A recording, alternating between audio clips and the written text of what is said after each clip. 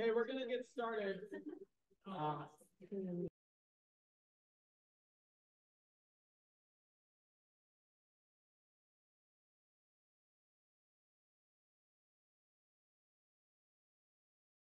I'll unmute. Hello, everyone. We'll go ahead and get started. Apologies for the difficulties. We're still having some issues, so we're connected on our personal laptops. So hello, everybody online. Welcome to our quarterly meeting. Today is March 14th. And we'll start with roll call. Are you unmuting or should I just knock loudly?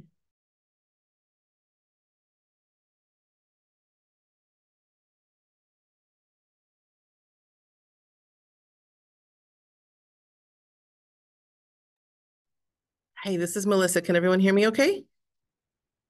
Fantastic. Yep. Navigating to roll call. Thank you for your patience. I almost have it memorized, but not quite. Zan Ojero. Eric Cardella. Parasa Chanrami. Here. Yoseline De La Garza. Here. All right. Thank you. Online, Jenny Glass. Here. Janine Hartley. Celeste Jansen.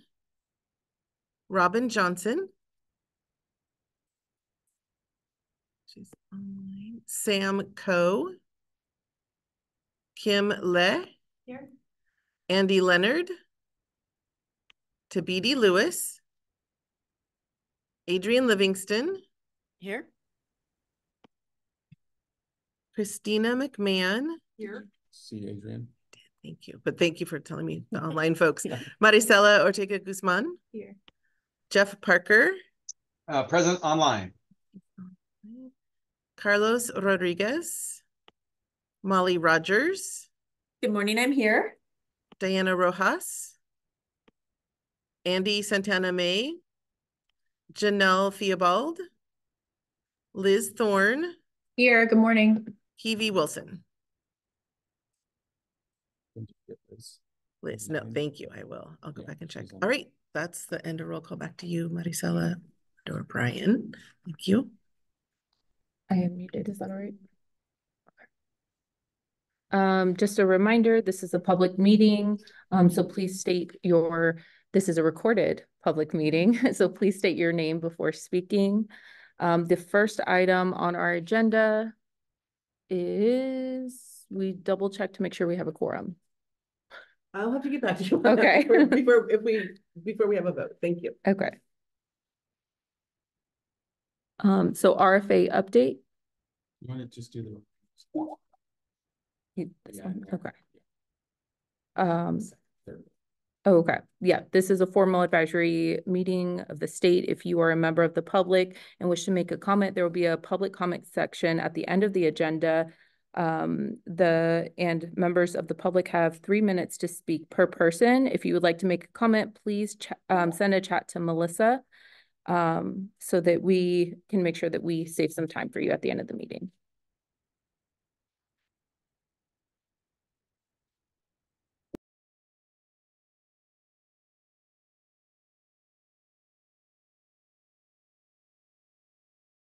Hey, can people hear me? No, it's Brian. I'm unmuted. Thanks. I see thumbs up. I appreciate that.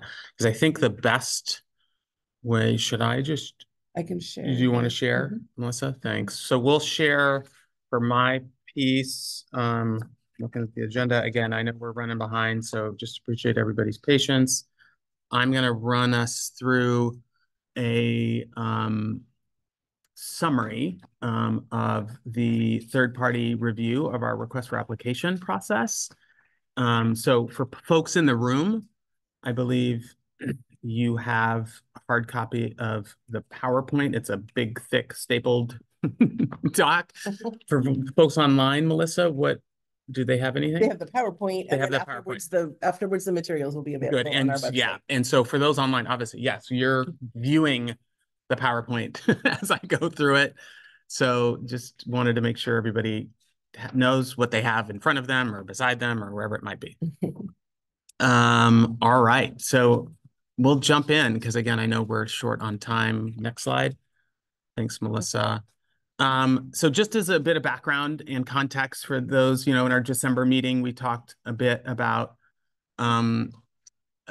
this topic, had some public comment as well.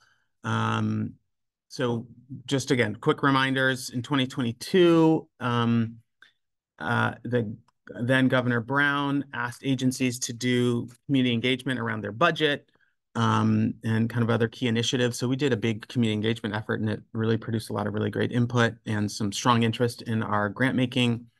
Also want to just remind folks around the collaboration on our grant making practice, that we work closely with the Department of Education in their procurement office, the Department of Administrative Services, and the Department of Justice around grant making and RFA development and execution.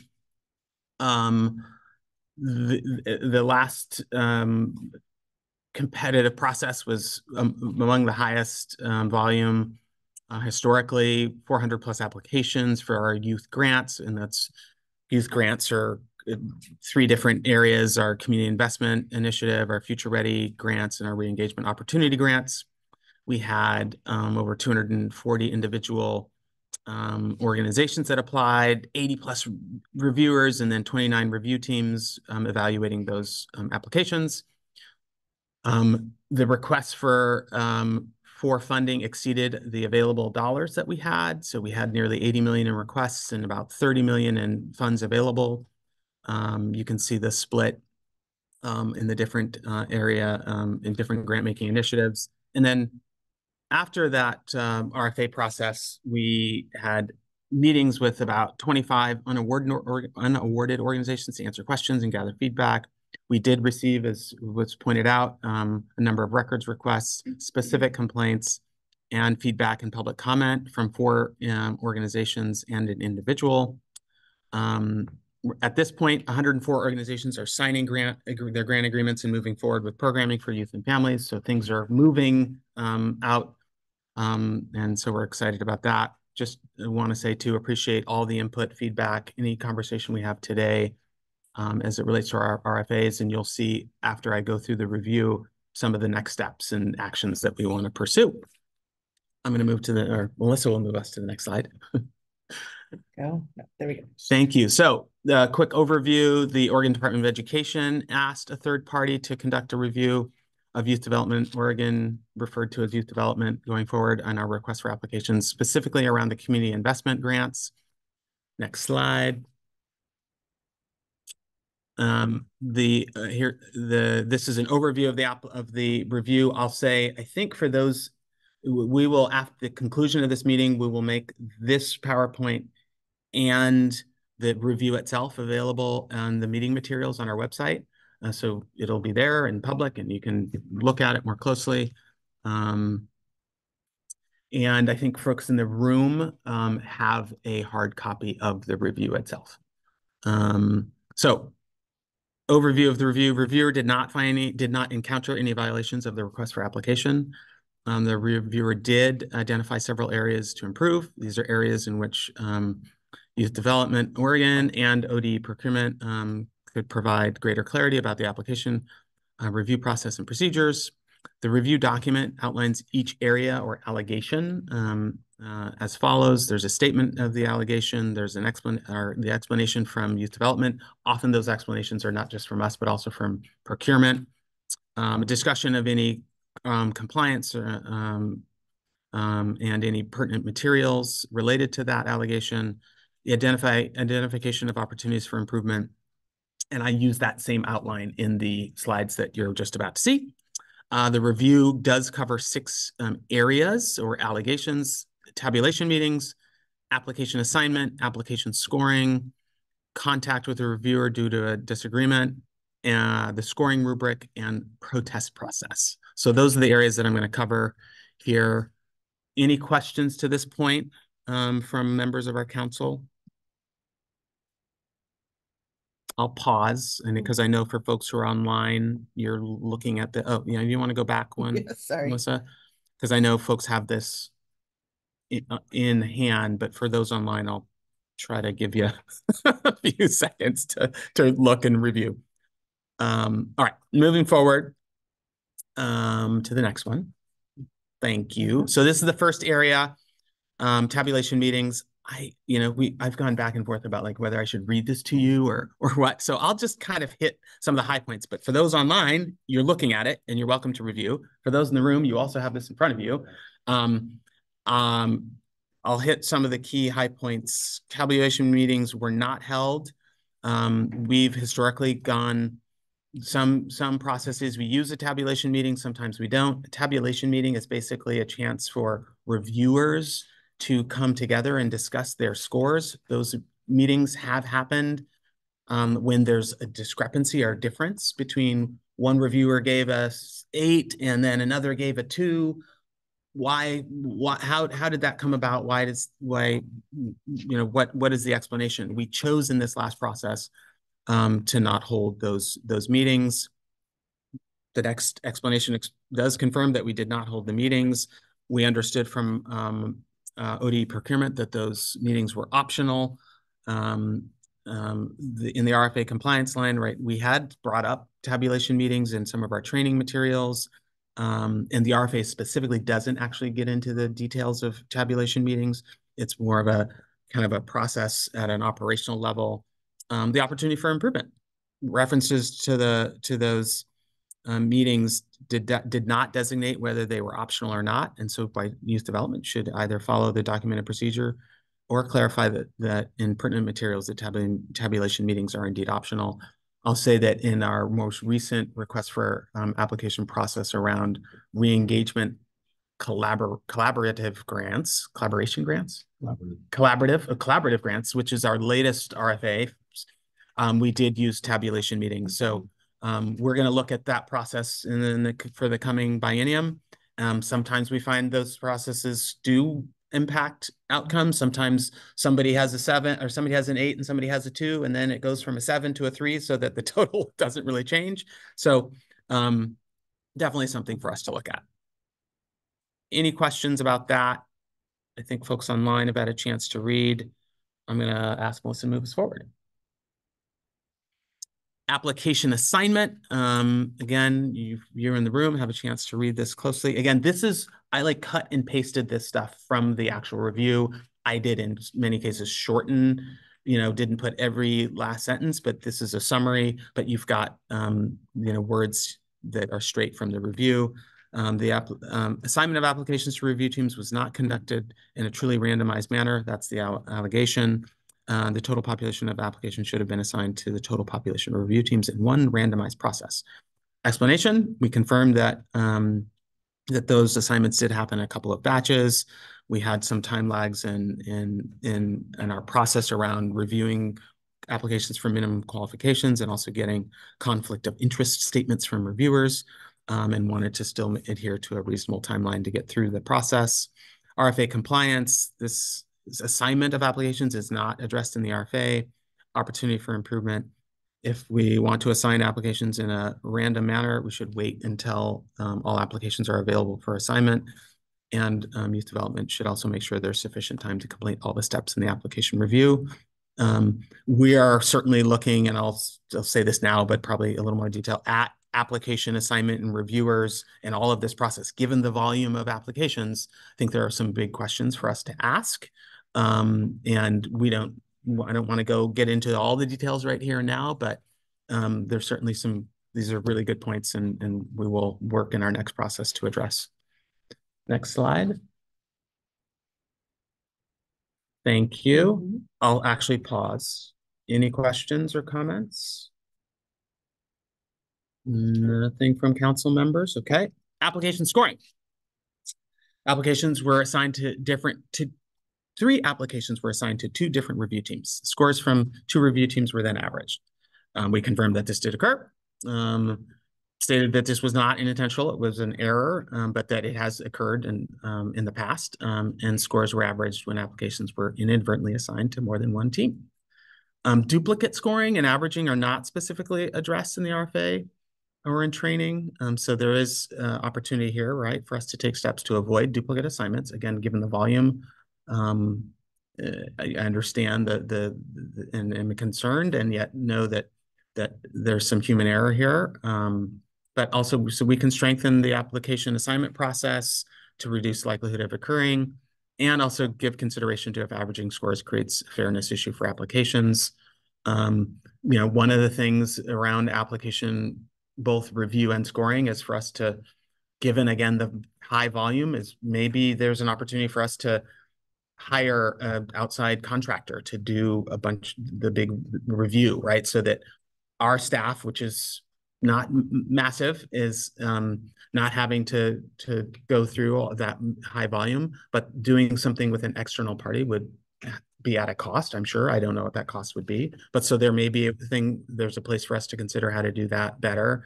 And that probably could give rise to some concern among community organizations about, are reviewers representative, right? And are they from the communities that where dollars are going? So there's going to be pluses and minuses, but certainly, real opportunity for us to improve that.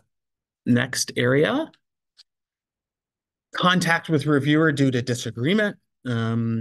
So the allegation here is that our ODE procurement specialist contacted reviewer after about one application score, and questioned the reviewer's use of all zeros.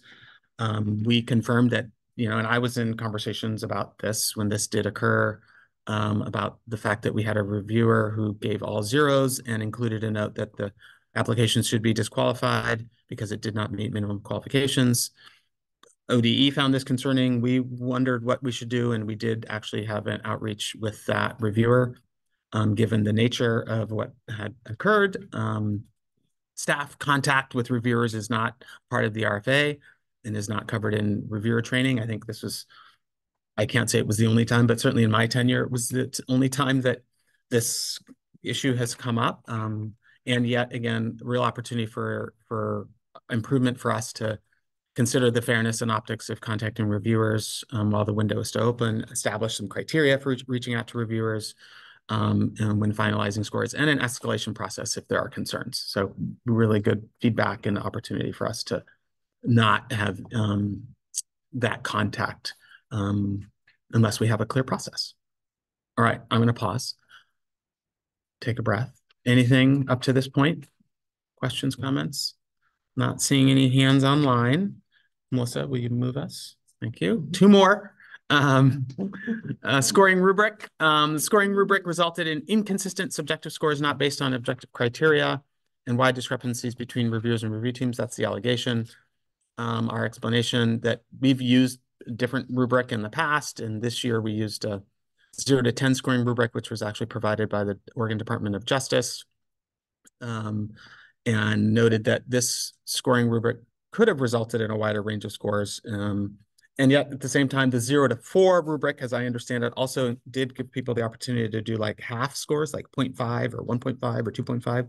So there are a number of options. I think overall, as you'll see in the opportunity for improvement, opportunity for us to refine and develop a better rubric. Our RFA does have a three-page long evaluation section. I think in the hard copy of the review, there's more detail about what that rubric is and what each of the levels is. So if you want to look at that, you can. But again, we will look closely at the rubric this coming RFA to strengthen that and improve it. Probably take out the 0 and improve the rubric, and share this information with the Department of Justice, since that's where the rubric came from, the 0 to 10. Now, our different levels and explanations, certainly we customized. So that's that one. Any questions? Yeah, I'm talking fast. No, Melissa moved it. It's all right, Melissa. We're gonna go to 6. Trying to go fast. Protest process. Allegation here is that there are no clear protest policy in the RFA, and scores and award statuses were not provided to applicants in sufficient time to include in a protest. Explanation: youth development refers applicants to RFA, which does include a section on protest submission.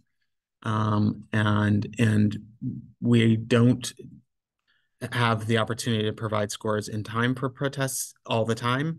Those scores actually come from, I think the procurement single point of contact actually provides the scores, but I think, again, opportunity for us to clean this process up quite significantly. I'll just read the compliance. No mention is made in the RFA about providing scores in sufficient time for use, nor does it state whether scores can be used as a criteria for a protest. Section 5.2 of the RFA addresses protest submissions. It states that an affected applicant has 7 days. So we should clarify the process that whether or not we will provide scores during the protest period and whether scores will form the basis of or may form the basis of a protest. So again, real opportunity for us to improve this and clean it up. The RFA templates that we get from procurement and from ODE have not had a real specific policy around this. So we'll use this as an opportunity to clean ours up. And again, share that with ODE, and maybe they'll use some of that information in other RFAs going forward. Any questions or comments? I'm going to breathe. Now, a few more slides, and then we'll kind of wrap this. Oh, I tried to advance, but I can't. You just do that. I'm just like, you over here. Who knows what's going to happen? Okay, in conclusion, this is straight from the review. None of the allegations represented potential or actual violations of the RFA. The RFA did not address most of the matters raised in the allegations. Next slide. Yeah, these ones will go fast. Okay. So, overarching recommendations from the review by the third party: consider providing more details about the application review and scoring process in the RFA or supplemental materials. Also ensure there's sufficient time to complete all steps in the application review. Next one. Okay, so now we get to kind of what we're going to work on and have been working on.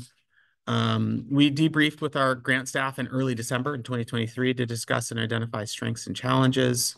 I shared this review with our grant managers and staff within the last couple of weeks. So our full team has had the chance to look at this information. I'm presenting this summary today at our meeting. We will continue to engage with grantees, unawarded applicants, and community stakeholders about funding an RFA process, probably more in the kind of like summer and fall. And we also want to talk to the YDC about this. We will address the identified opportunities for improvement and consider ways to go above and beyond. I mean, there's some things that are very specific, right, around the protest process or the reviewers. And I think we're going to take a step back and just say, okay, how might this process look in a kind of new and revamped way? Given the volume, given the interest, I'm committed to looking at all aspects of it, but also trying to think about this really holistically. This full review and the presentation will be made available as a part of today's meeting materials on our website. Next slide. Just some other kind of key points. We will continue to center our grantee and community needs for a clear and concise application and timely announcements of awards, while not sacrificing, all the process and procedure that the team will develop. Focus on continuous improvement internally, refining, ensuring consistency across our requests for applications. We have organizations that apply sometimes, as you know, for multiple grants, so we want that consistency. We'll continue to collaborate with ODE procurement on the development of the RFA. I think what I'd like to see going forward is working with one of our committees and or our work group on RFA improvements. So we'll probably, I think our plan is to go to the policy rules and research group and frankly talk to other committees and say, hey, are there members of our council who would like to be a part of a work group to work on the RFA? And we'll provide updates at our meetings as we're doing today, and we'll come back to you in June with other updates. We'll also conduct information sessions in the probably late 2024, maybe early 25, that are kind of pre-RFA, like here's what we're doing, here's what this looks like, right? I think it's a real opportunity for folks before, before the actual RFA is public, but to ask us questions to understand kind of what we're going for. So we'll do those information sessions, I said, either later this year or early 2025. That concludes that. Again, apologize. I know I rushed through that. You have this hard copy. We'll put it on our website for those online. Give us to the conclusion of today's meeting and a little time to get the meeting posted. Melissa will get it up, and you can can look more deeply and closely at this information, but wanted to make sure to take time today to run you through that summary. Just appreciate again people's feedback, and with the process, there's opportunity for us to improve, and we take that seriously. Appreciate the input from the organizations that gave us that feedback. Also, the individual. I'll say this because the report says it explicitly that it is a YDO employee who provided individual feedback. So we're going to take all the perspectives and do our best with a new process. So that's what I've got to say. Anything? I'm not seeing anything in chat. I'm not seeing hands. I don't know if anybody else sees any hands, but Parasa has a hand up. I really appreciate the overview of the main takeaways from the audit, and then also just a summary of the commitment and next steps from YDO. Something I was curious about, because of knowing that some of the improvements are going to take time and sequencing. I wonder if you could speak to the need for additional staffing capacity or support for grant managers, because that was the first thing that came to mind for me, knowing the volume and interest. So I don't know if you're ready to share something on that, but I'd love to hear what's kind of the latest thinking of the need to add capacity to be able to support additional elements of the process that we want to make sure are done really well. And I think the audit and the review here helps provide some recommendations on like where refinement could be. Yeah, I think as we get into the spring and fall around the RFA development, we'll get more specific. So I'll just say that. We're also in the process of beginning to think about our budget for 25-27, and definitely I have ideas about if there are more dollars, for example, in the workforce area, future ready, right? More dollars there. We need to have a permanent staff person and probably some additional capacity there. So given the not just the volume of the applications, but the requests for dollars, I believe that there's a good argument to be made that we could administer more money. We'll talk to the governor's office and then see if the legislature see if that's a real viable request. But more dollars would certainly, I think, need to come with some more capacity, or at least the ability for us, the authority to add more staffing, right? If we were to add any more dollars. And I think we will look internally at how responsibilities are assigned to see if there's opportunity to shift responsibilities that might free up some more time and space for RFA work or for development or implementation. And then I guess the last thing I'll mention, I said it around the RFA review, it may be too that we need to contract out for some portion of this so that it's not on the shoulders of a talented and smart and super capable grant manager staff. And all that's under consideration. So I think more to come. Thanks for that. Yeah, that's good question. The next couple of years, next couple of months. Yeah. Any other questions or comments? We're still doing our best to get on that board over there. Oh, things are getting closer. I'm gonna turn it back over to you, Maricela, and we'll go to the next thing. Try to get back on time. Thank you, Brian. We're just a little bit behind. Morning in progress. Nice. What should I move? You can actually see you on your laptop. Oh, but you should probably mute.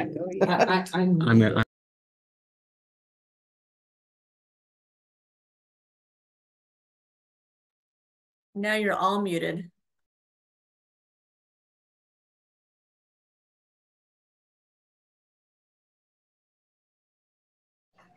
Can you hear us now? Okay, online folks. Thank you. It's magic. Hey, magic. All right, apologies for the technical difficulties again. Let's see, so the next item on our list is the State Advisory Group update, Juvenile Justice Committee update. And there is a vote here, so should we check if we have a quorum? We do have quorum, thank you. Yeah. Thanks for your patience on that. Okay, well, thank you, Maricela. So for the record, I'm Thomas Aquino, Associate Director of Development, Oregon. And what we have for your consideration and vote today is the certification process for 30-day extended detention program. And Melissa, thank you for sharing the PowerPoint. And I will be staring at the screen because that's what the PowerPoint is, not the disregarded disrespect anybody in the audience, but it's kind of easier for me to see it here focused on the biggest screen. So, Melissa, if you don't mind moving the slide next time. Thank you so much. Before we go into it, I promise it's just like four slides here. It's not too long, but this is the information so you can have some information. Can you speak up? To make an informed decision today. And of course, I have here today the members of the Juvenile Justice Committee who took who put a lot of effort into revising the documents that we're here to discuss. And I see Molly is online, so Molly will join me at any moment you feel like it, as well as the members of the Juvenile Justice Committee. So, in a nutshell, what we're proposing for you to accept today is a process that is based on Oregon statute, which is ORS 419.453, that requires allows for a placement of juvenile in an extended detention program that has to be approved by Youth Development Council. That's why it's up for your consideration and vote today. So that 30-day extended detention program is a program different from what is usually happening in the detention facilities for the period of 8 days. You can read the statute, that's basically what it is. So that was the fundamental, that was the beginning of the process, right? Melissa, if you don't mind moving the slide. Thank you so much. And then, under the statute, the agency developed rules to make sure that we are following a process that is gonna continue through the administrative rule. So I just have a couple of brief things here. So it's a definition of an extended detention program. That is a program offering services and activities that support one or more therapeutic goals for juveniles ordered by a court to be detained for a period of detention exceeding 8 days. So that's the key word here, therapeutic. So there is something needs to be happening, needs to be provided by the program to ensure that there is a therapeutic component of the service. That's where the trauma informed comes in and so forth. The extended detention program plan means a written rationale for extended detention program and an explanation of how a country will deliver the program in conformance with the minimum standards set forth in the rule. So on top of the rules, we so the Juvenile Justice Committee revised and approved on March 13, which was yesterday. We were here yesterday. Many of us were in person, including Chair Rogers, to review a draft, and certain changes were made to it, and we will talk about it in a second. Melissa, do you mind moving to the slide? I don't remember what's in it, but we'll find out. So the next slide also contains part of the administrative rule that the council must approve or deny. So this is the responsibility of a council. An extended detention program plan within 120 days of receiving the plan. So it's a fairly short period of time. 3 months seems like a lot, but it really isn't, given all the work that needs to go into it. So with that, we're proposing the following plan. So the application is received and reviewed by the YDO staff and Juvenile Justice Committee members. So that's where the clock starts ticking. Like the plan is submitted and received. And the plan is actually the application form, which I will not sharing here, but that's what the committee reviewed yesterday and approved the final draft. It really follows the rule, everything that's in the rule, and in addition to the rule, we added some policy requirements to make sure that program respects and provides adequate and responsive services to cultural needs and linguistic needs of children placed in extended detention program, as well as meets the needs of LGBTQ plus youth. So those are policy additions to the general requirements. And if I miss something, please, council members, add to it. Anya, Yes. we have a question from Jeff Parker, council member. Can You read it? I read that? How many counties currently have extended program plan in place already? How many do we expect to apply under this new process? Oh, Jeff, you just read my mind. That's gonna be the next slide. Okay, all right. Thank you. I appreciate the eagerness.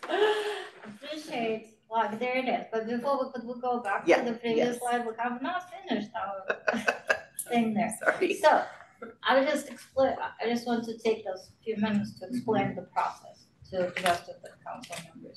The application is received and reviewed. So that's, an application is lengthy. So, you know, and what we've adjusted in this new application process, we're not requiring people to send us copies of every single policy that the detention facility has. We ask them to send us a list, like basically like menu of programs, policies that you have, with the expectation that they will be available and reviewed during the site visit. So it's just like we don't need to read them before we commit to a site visit. But we do require a description of the program. Why is it necessary in the community? What is the court role? What is the department role, and so forth? And that's all in the application form. So once reviewed, and unless there are any questions that require immediate response from the applicant, then we will schedule a site visit. Again, site visit is conducted by a group of folks. There'll be YDO staff. There is like a permanent member of the site visit is Sam Ko, who is also a council member, but he, without Sam, we will not approve a single program, I'll just tell you that. Because the educational component is extremely important, because kids will be there for an extended period of time. So education is key. And then there will be an offering to Juvenile Justice Committee members to join during the visit, as well as council members in general. So just keep it in mind if you're interested, that's an opportunity and responsibility that is yours. Program information and the site visits will be then reviewed again by the Juvenile Justice Committee to make a final, hopefully enthusiastic recommendation. I'm looking at Christina, that's her language. Yesterday to the YDC council to approve. Without the council approval, the certification is not complete. Okay, so once that process is complete, we will write a memo on a YDO letterhead, will be signed by Brian and myself, sent to the applicant. And Kim just sent me some additional edits to our drafted, like the certification letter, which is really simple. It's the date, to whom the application submitted, reviewed, site visit conducted, council approved on that date during that meeting, and you're good to go for the next 6 years unless you're making changes. So that's kind of the process. It sounds simple, but there's a lot of stuff goes into it. And Melissa, now we're ready for Jeff's slide. I'm gonna call it Jeff's slide. Jeff, this is just for you. So every 6 years, this is D, that's from the rule. An approved extended detention program plan submitted to the division for renewal, the council must reapprove the plan using the criteria set forth in subsection 4, which is, again, it's the application form. So currently we have 6 approved detention programs. And 2 of them were approved in 2018, Deschutes County and Josephine County. So that means that they're up for reapproval process. So what we just described, they will follow. I'll send them a letter. This time it's probably not going to be in the letter yet. It's just an email saying that you're up for reapproval. So this is the process that you need to follow. So Deschutes and Josephine will be happening this year. Then next year we'll have to look at Yamhill and Douglas counties because their approval was completed in 2019. Then we'll get a year off in 2026. And then in 2027, we'll be looking at it's Lynn Benton facility, but it's the Lynn County who houses the facility that needs to be applied, and Norfolk. So that's our plan for existing programs. Of course, any program that is currently functioning and have been certified and approved, they don't have to reapply. They'll just, if they don't want to continue program any longer, they can just let us know that we're not interested, but they will have to close the program because it will not be legal to continue for them. So that's in a nutshell what it is. We'll have there's a possibility that Lane County will be applying this year, but they have not expressed their intention in writing yet, so they're considering, so we don't know. So that's basically what we have. And now Molly, Christina, Kim, Sam, Maricela, you were all at the meeting yesterday. I'm sure I missed something super important. Anya, you did a great recap. Yeah, Anya, I think you did a great recap. And to move this along, I think I'm going to put a motion on the table, and then during discussion, I have just a tiny bit. But Chair, I would move to accept the recommendations from the Juvenile Justice Subcommittee for the 30-day extended application program.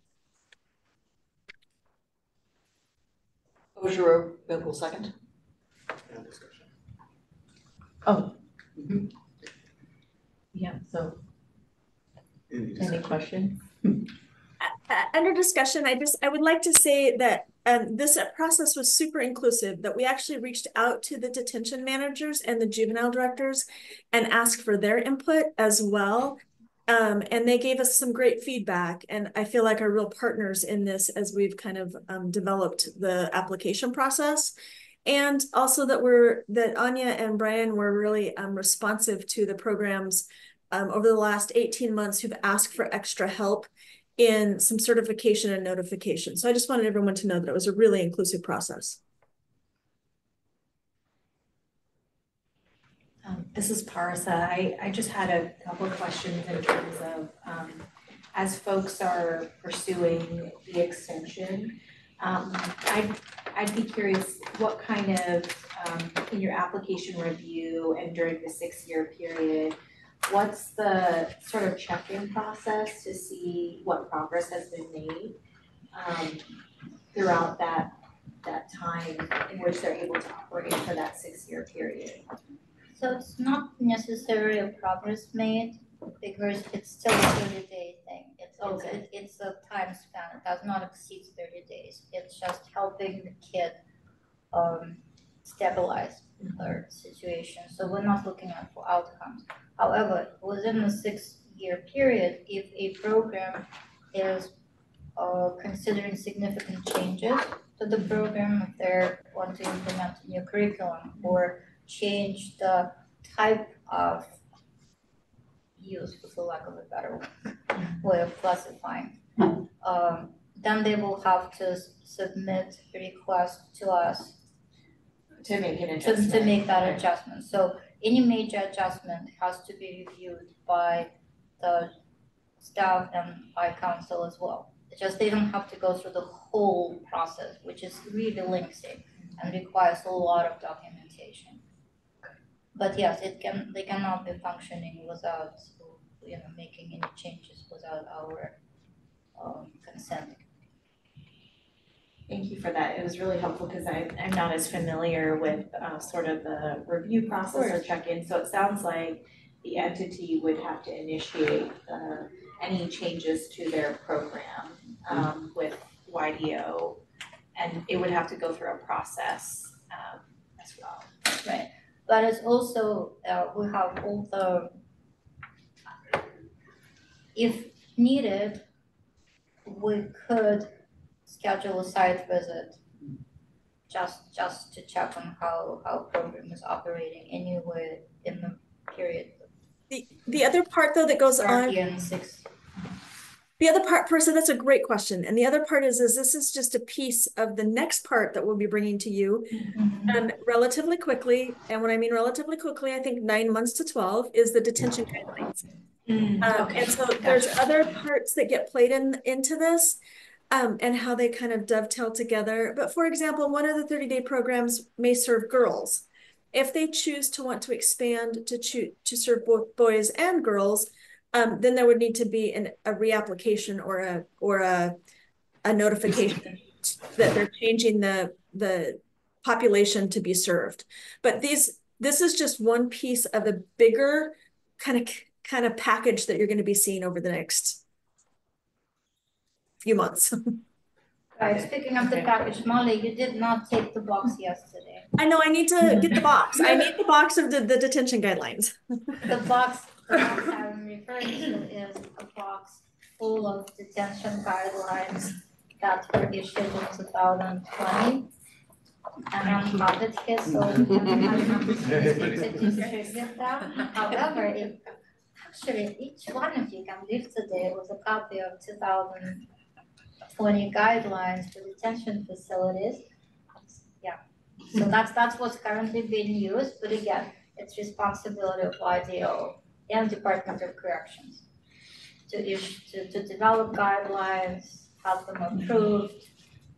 We involve a lot of partners in that process. So it's sounds simple, but it's really isn't. But it's also really, really important because that's what becomes fundamental to operating juvenile detention facilities in the state of Oregon. So there's a lot of responsibility here. Are there any additional questions in the room or online?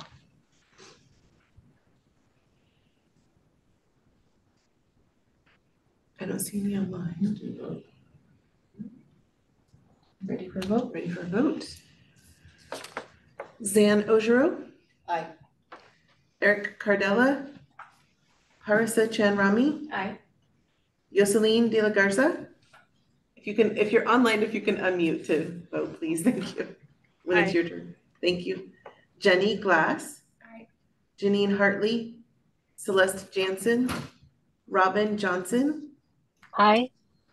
Sam Coe. Kim Le. Aye. Andy Leonard. Tabidi Lewis. Adrian Livingston. Aye. Christina McMahon. Aye. Maricela Ortega Guzman. Aye. Jeff Parker. Aye. Carlos Rodriguez. Oh, sorry, Carlos. No, You're ex officio. You don't get to vote. I'm so sorry. Like Sam, too. Whoops. That's right. Thank you. Thank you. Molly Rogers. Yes. Diana Rojas.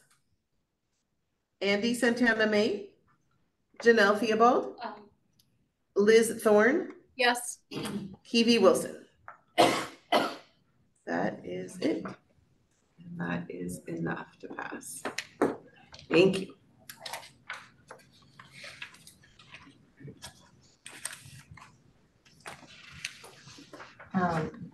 The next item on our list is data and research presentation. Michael and Molly. Yeah, I'll do a quickest of intros. Paul, feel free to jump in too, or others. Just many thanks to Bill and Molly for what you're about to hear and see. I don't think you have the hard copy in your packets, but you do, if I'm not mistaken, have 2 one-pager data sheets. So you have the data sheets, but you don't have the PowerPoint. We'll make that available after the meeting, and we'll show the PowerPoint here on screen. Just as a reminder, this is data from the second half of the last biennium. So we're sharing information specifically from our community investment grants and our re-engagement grants. At a future date, we'll bring some information about our Future Ready grants. So Future Ready grants are not in this presentation. Certainly with Future Ready being a little newer, I think a little more time is good to spend, and then we can bring you that data at a future date.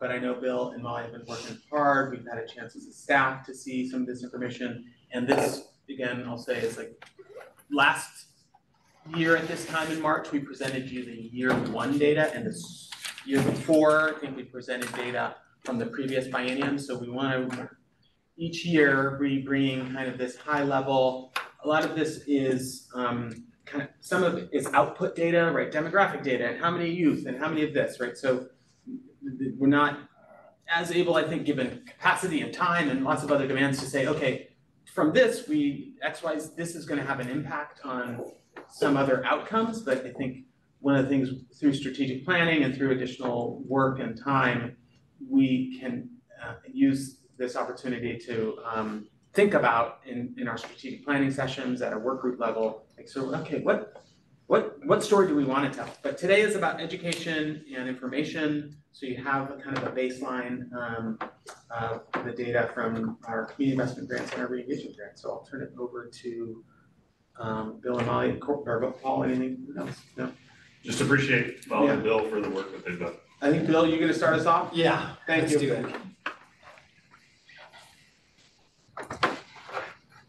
My name is Bill Hansel. I'm a grant manager and a data lead, and I will review our community investment, what's the collective impact? Still, I have to check myself. So that comprises the grant initiatives of Promise, Solutions, Workforce, and Violence and Gang Prevention. These are still, it's hard. Yeah, these are still preliminary results. It takes a while to finalize data, but it's pretty close. For this year, there were 96 grants total, 37 in Promise, 23, 31 in 5. Next slide, please. Of the 96, 88 were used in this analysis. You can see the numbers went down in Solutions by 7 and in Violence and Gang Prevention. The 7 in Solutions are aggregate data, so it doesn't fit this type of analysis. And I think the one in Gangs also reported in aggregate as well. So I believe the only missing data is because of aggregate reporting. Next slide, please. So participation by initiative, 56% of all the youth. On this, let me back up. On this handout too, it's not on this slide, but on the handout, it shows that in the last year of the biennium, there were 6,800 youth. That's an unduplicated count.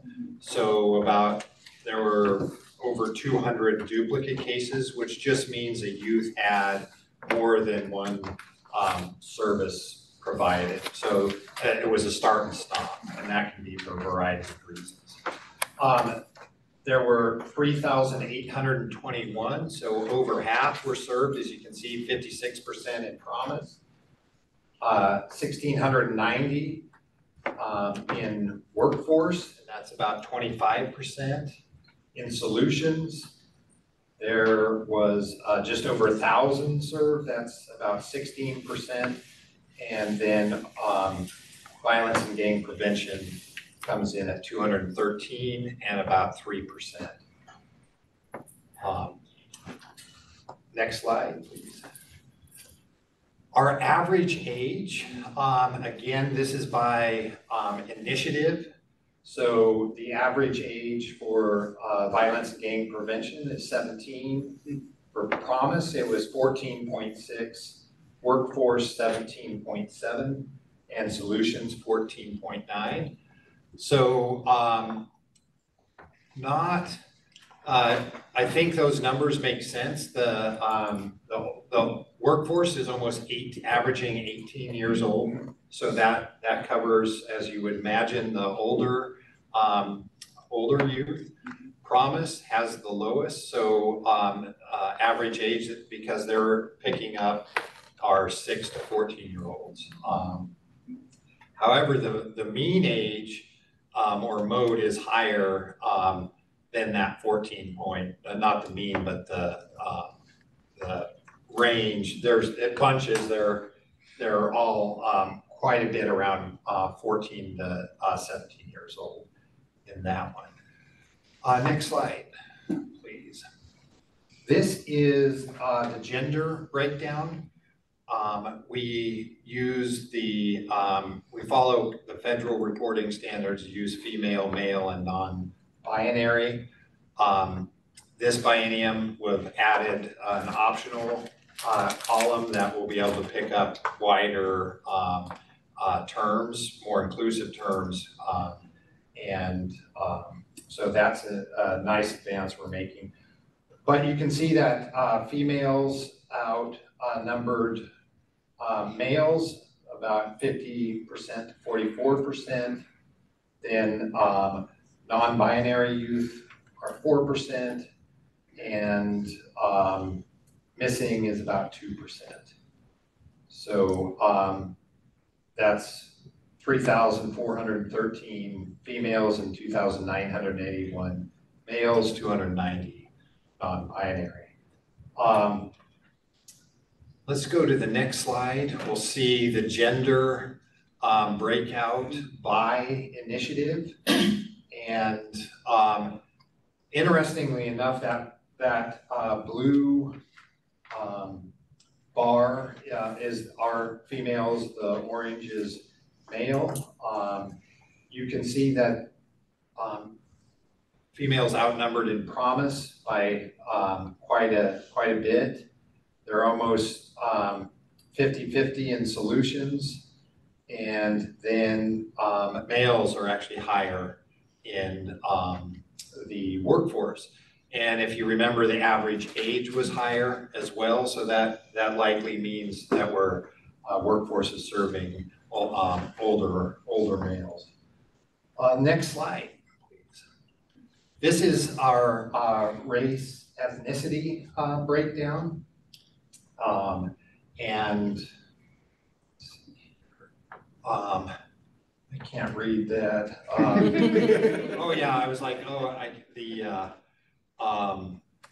categories are American Indian, Alaska Native, Asian, Black, African American, Hispanic, Latino, Latina, Latinx, Native Hawaiian, Pacific Islander, 2 or more races, and white. The way the feds again roll this up is that 2 or more, the additional other categories aren't reported, they're counted as 2 or more. The caveat to that is Hispanic Latino. If that is marked as the ethnicity, it carries over. We did capture, we're capturing other races. So a little deeper dive, I'll be able to tell what races get covered up primarily by the 2 or more indicators. There have been concerns that primarily impacts Native American youth and also possibly African American and Hispanic. So that'll be interesting to find out.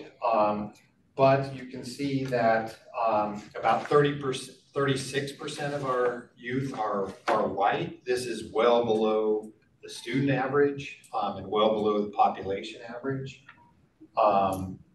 Then the next highest is Hispanic Latino at 27%, which is over a quarter of the youth served.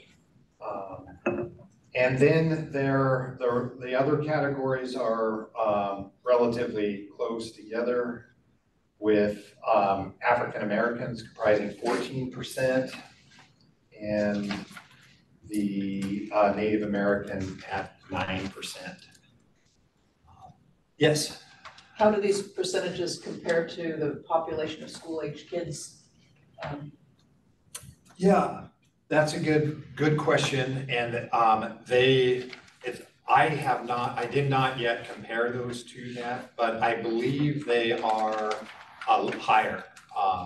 I would compare them not to the general population, but probably to a subset like non-completers or youth that like from the ODE dropout report. But then also that it's a little bit tricky because you have to break it out by the younger kids, which aren't, comparable to the older, and there's different demographics in younger ages. But like you said, I believe white is at about 50%. This is just going off the top of my head. I think Hispanic Latino is about 20%. So I think our numbers are slightly higher, which I think we can interpret that that's because we're meeting or serving youth that have the highest need, and we would expect that those demographics to be higher. Thank you. That's a good question. Well, and this is Christina McMahon. Bill, I really appreciate that explanation and your comments on that. I looked at this and I was like, wow, I'm excited because historically we know BIPOC, youth of color have been underserved. So we're starting with a disparity. So we need to be putting more resource into making sure those historically underserved communities are getting the extra help they need. When you look at data, I'm just talking about my own county, and you see the disparities with kids, for example, who recidivates and who does not recidivate, meaning commits another crime. There's higher rates of recidivism for kids of color. And we're trying to figure out how do we allocate our resources to address this? So I'm looking at this saying, this really reflects targeting, in my opinion. Maybe I'm just being overly optimistic, but on the face, it looks like we're doing a good job of making sure that funding and services are getting out to those historically underserved or communities you said who have more needs. I think we're on the same wavelength, but so this didn't concern me when I looked at it. I thought, yay. Yeah, thank you. I would agree. It's reflective of I think the indicating reaching the target population. One that I will note that I think is quite a bit higher than the student population is our Native American population. I believe that's around 2%, and we're almost at 10%. So that's which color is that, Bill? That is the under the kind of orange one. It's the 602 9% on the left-hand side. Thanks, Bill. Let's move to the next slide. And the reason that one didn't have a code was because I ran out of room, and on the sheet it's on the next slide over. I think there's actually two or more races, and the Alaska American Indian Alaska Native is 6%. 6%. Okay. Those blues. Thank you. I'm just looking at the order they're in. Yeah. And that's Yes. like Excel tends to do it. Yeah. Thank you. 6%, still probably 3 times or twice as high. And this is race ethnicity by initiative. And the big surprise there, or just interesting finding there, is that Hispanic Latino youth are a couple hundred higher in promise than any other category. So they're the most served youth within, and I know what's driving that actually. Adelante Mujeres out of Hillsborough served nearly 2,000 youth over the course of the biennium, and so that's Is that also why it's more girls in that program? Yes, Because of yeah. Adelante? Oh, Yeah. that's funny. Yep, that's exactly right. They're 100% girls. That's great.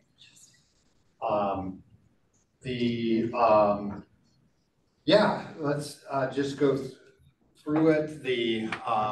Again, it's hard to see, and I have a bar chart. I kind of tried to split it up between like show one bar chart and then on the slide a pie graph, but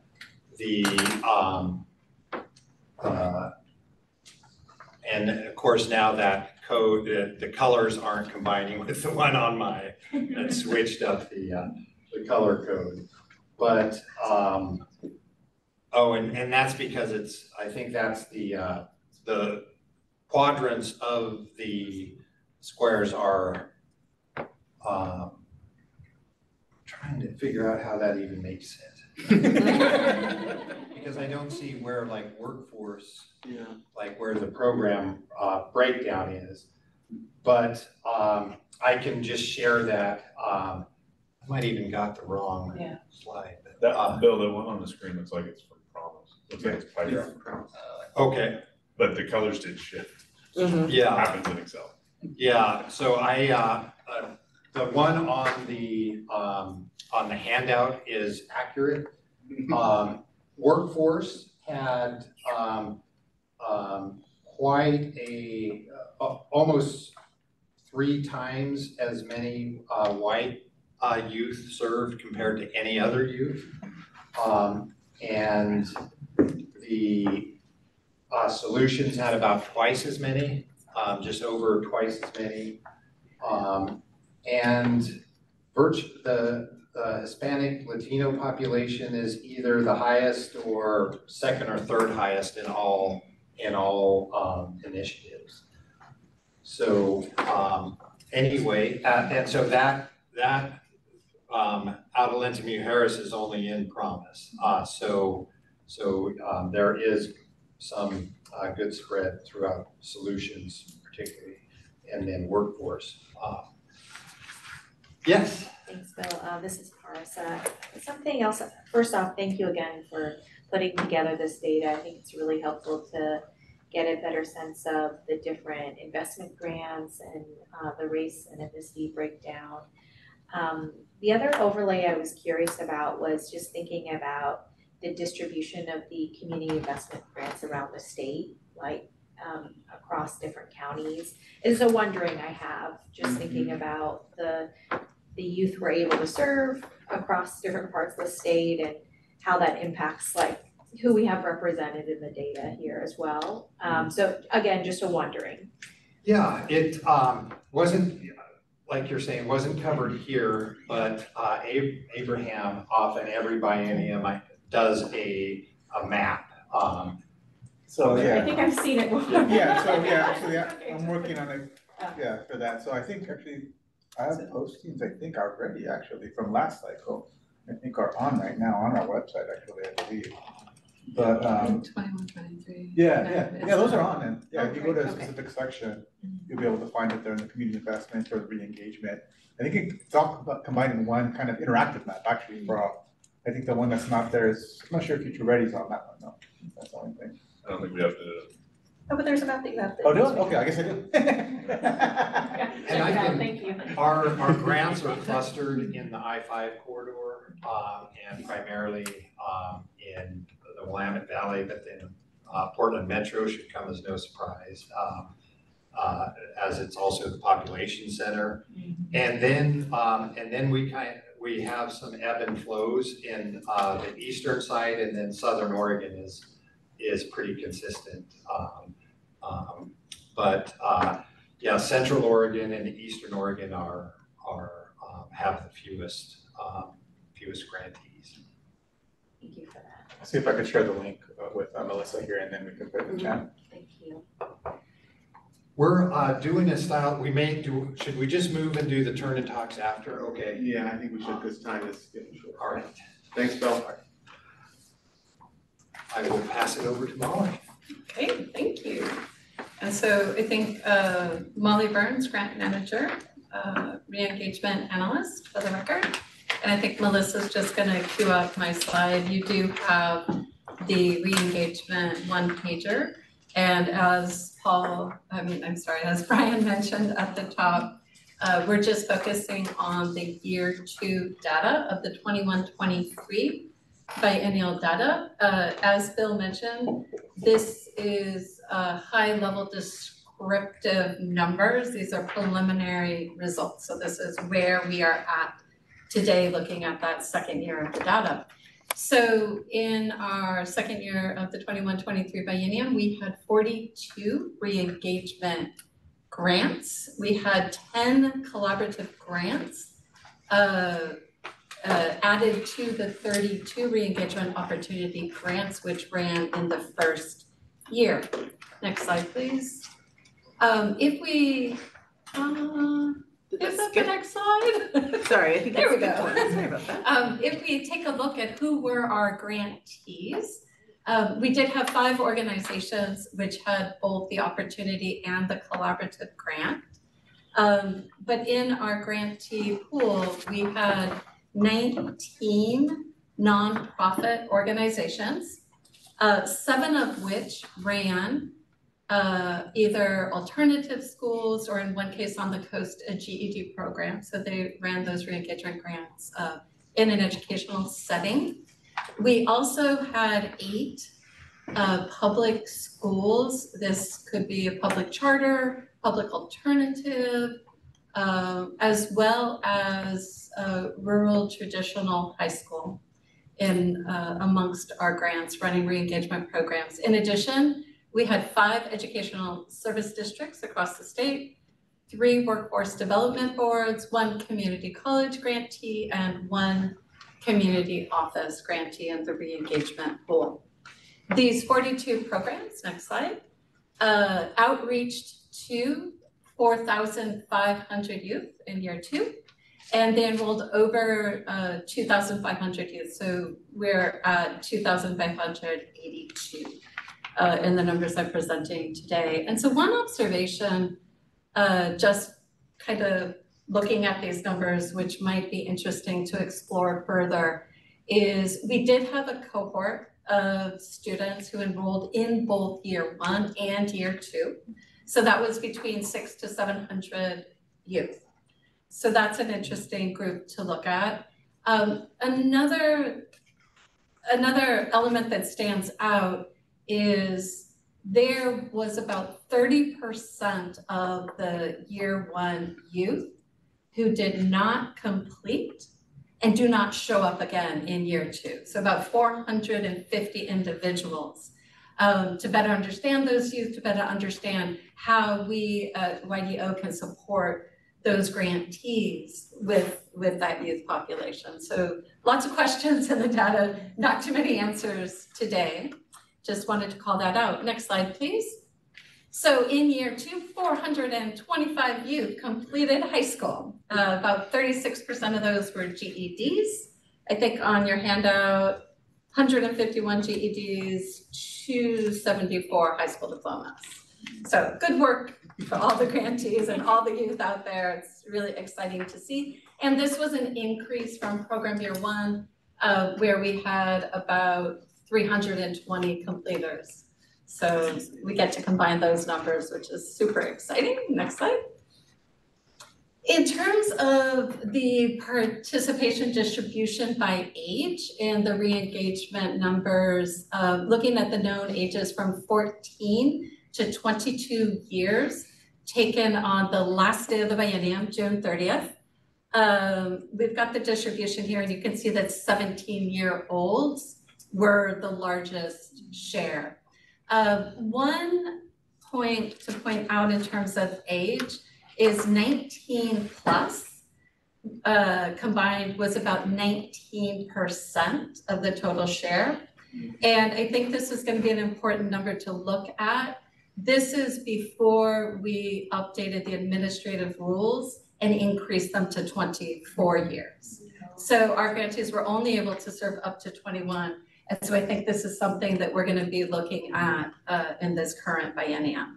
See if we influence those numbers at all. Next slide, please. Here we have the participation by race and ethnicity. We're also using the federal categories. The largest share is non-Hispanic white at 56%. Second largest share is Hispanic and Latinx at 24%, and that can be of any race. And then you can see the other breakdowns, and they're also in your handout as well. On this side, I did include the unknown, which was relatively small at only 42 count there. Next slide, please. Breakdown by gender, and you can see those numbers. It's a small pie. It's very easy to read. Okay, so I have 2 more slides and just a little bit of context to these slides. So the re-engagement programs interview or survey the youth at the program entrance. And they're trying to better understand and then provide us a 60,000-foot view on what are the reasons for leaving school, for disconnecting from high school education. And then when we go to the next slide, what are their reasons for joining that re-engagement program? What's in it for them? And so go back to disconnection, okay. Yeah. And so in this, for this year 2, we already counted the year 1 last year. And so what I brought here was just the 1,900 odd youth that just showed up in the year 2 data and what their surveys were. And so it's really quite clear that the frequency of youth who claimed lack or who shared lack of academic support as a reason for disconnecting, disengaging, and or leaving school.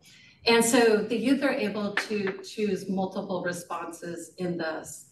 And so, you know, we see that lack of academic support, credit deficiency, so academic reasons for disconnecting from school, as well as the third one, school social environment, is also coming up in the top 5. Okay, and we'll do questions at the very end because this is my last slide. Next, please. And so in terms of the top 5 reasons cited for entering, we see a similar pattern of really talking about education.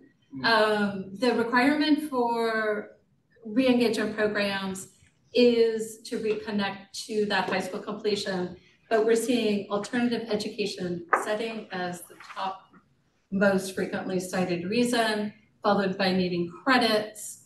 And then the next 2 are really that individualized work with the students, so the academic and career coaching and other individualized services and support. GED completion options made the top 5. And if we combine high school completion options, it's actually going to put even those higher up in the data. So lots about academics here in the re-engagement program, perhaps not unsurprising, but it's coming out pretty clearly in the data. So at this point, I know we've got a question. We were going to turn and talk for just a couple minutes to your neighbor, or do you want the share out? I think we should probably do questions. Questions? And yeah, I think I don't know if we have enough. Yeah, we lost time at the beginning, not your fault. Brian, just to add quick clarification on the re-engagement data. Yeah. The trends for you from the first year and the second year were pretty consistent, right?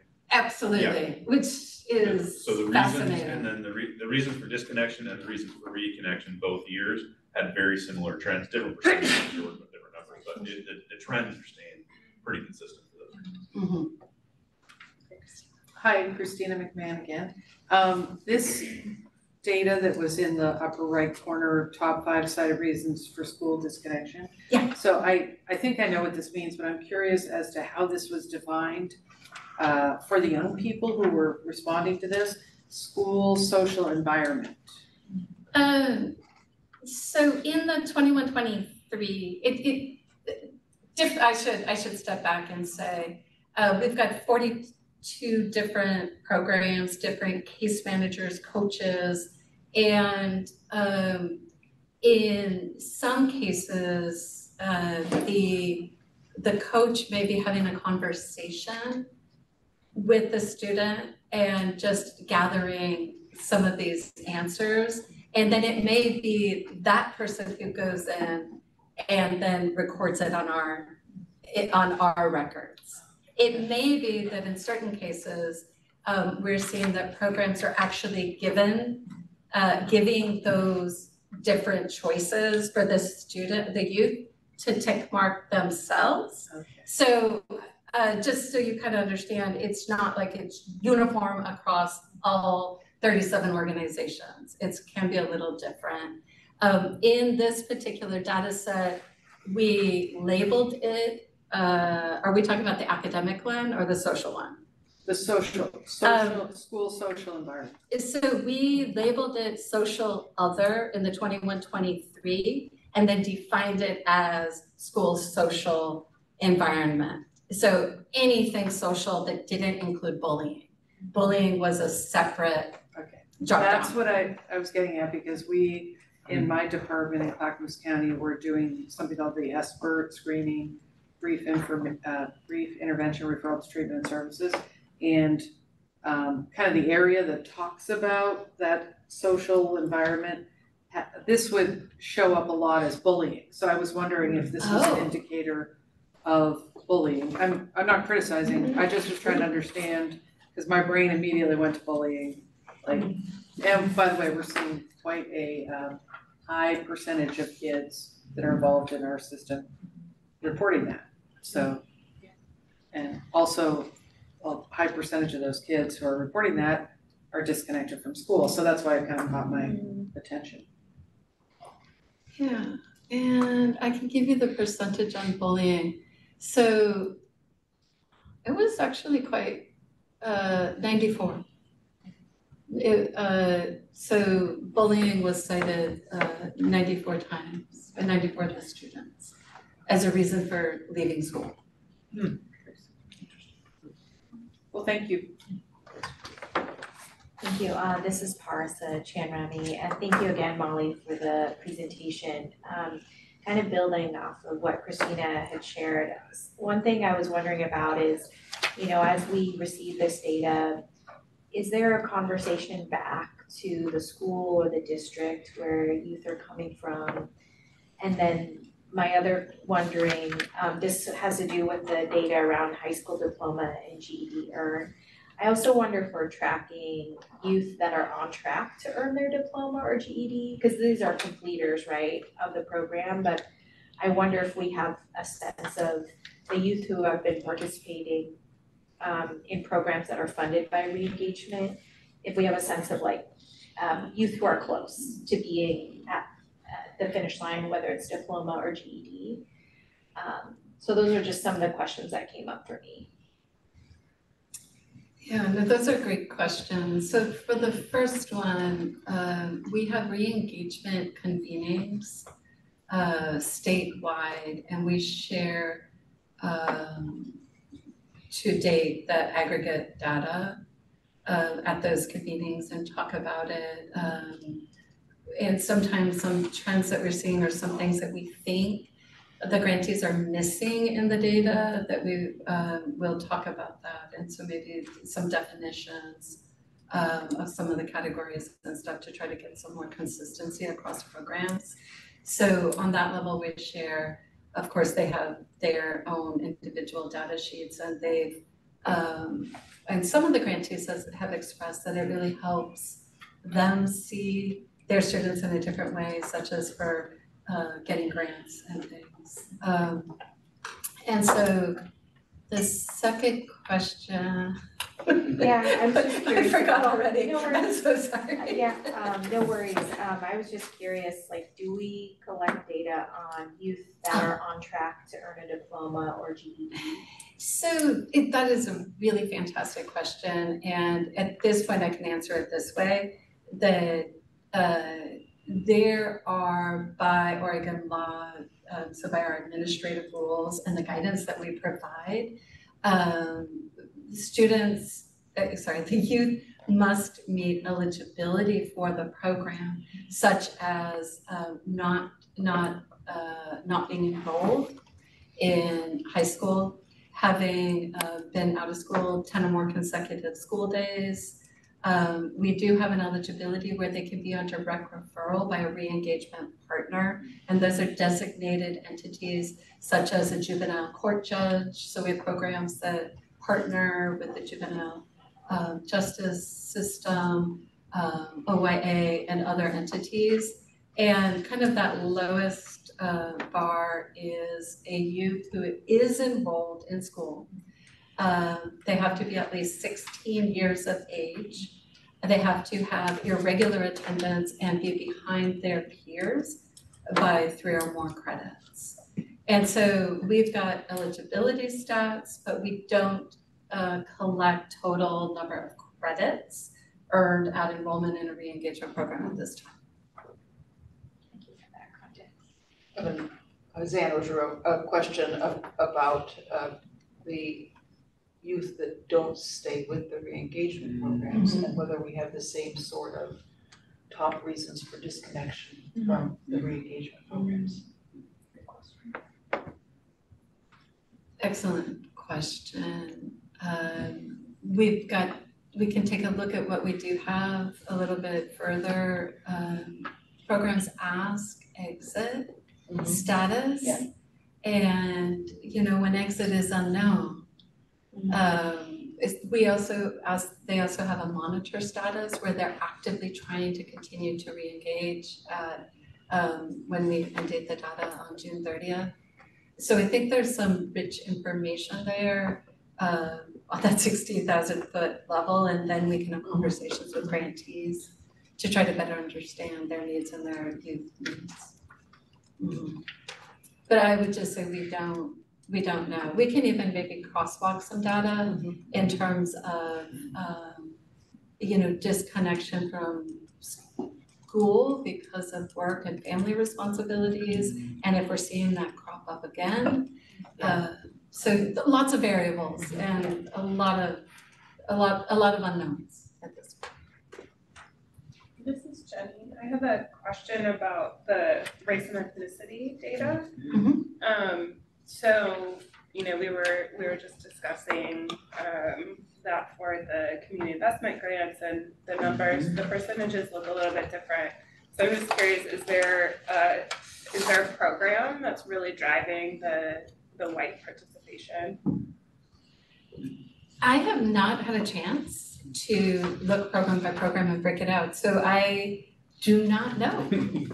It's a great question to kind of dig into that deeper, for sure. I wanted to comment on that too. I just dug into the numbers, and Adelante Mujeres served 662 of the 1,800 youth are one program. Wow. And so I think that just illustrates that on any given biennium, if that one program wasn't funded, we'd see a big dip in that. Doesn't mean another program wouldn't pick it up, but it's just, and I think that speaks to the nature of what a competitive grant process is. We could see a big swing that had nothing to do with us in terms of who we. Adelante Mujeres is still serving those youth, right? Like, I'm just not counted in our data set. If they weren't funded, for example. And then also the average age of all of the youth was 15 and a half years old. In that program? No, in all of the 6,800 youth, the average age. And the range is 19 years, which if you add 6 to, takes you to 24, and we serve. So that also just shows that that our services cover a 19-year age range. All right, thank you, Illinois. I know that we'll be able to dig a little. There's more, analysis that Bill and Molly can do. We're at about 11:47, so we were going to do some turn and talk, but I think we're close. We're not too far behind. So what I guess I'd say, and myself, if this makes sense, maybe we have a time for a little break and for folks to grab lunch.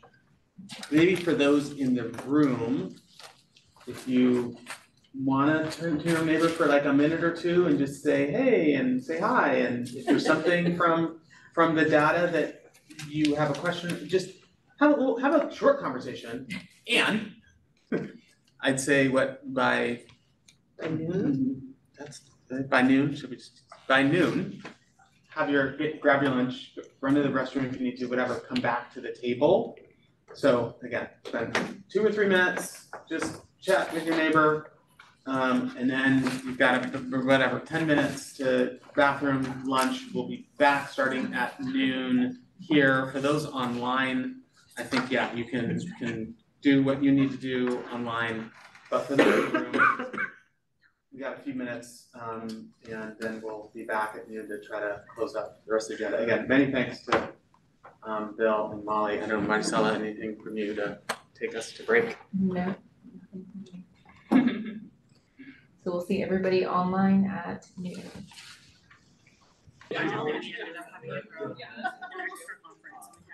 Hello everyone, it is Zoom, so we'll get started again.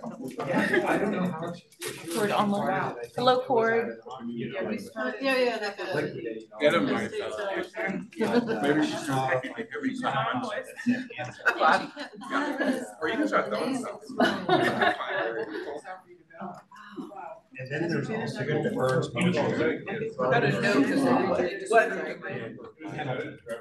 Welcome back everybody online. My dad's cousin. We'll go ahead and get started with our strategic plan update. And Cord will do that for us. All right, thank you, Chair. Good afternoon, everyone. For the record, my name is Cord Bucher. I'm the Deputy Director of Youth Development Division. And I'm going to give you an update on our strategic plan work. Two main things that this presentation will cover are the summary of our retreat that we shared by email with the council about a month ago.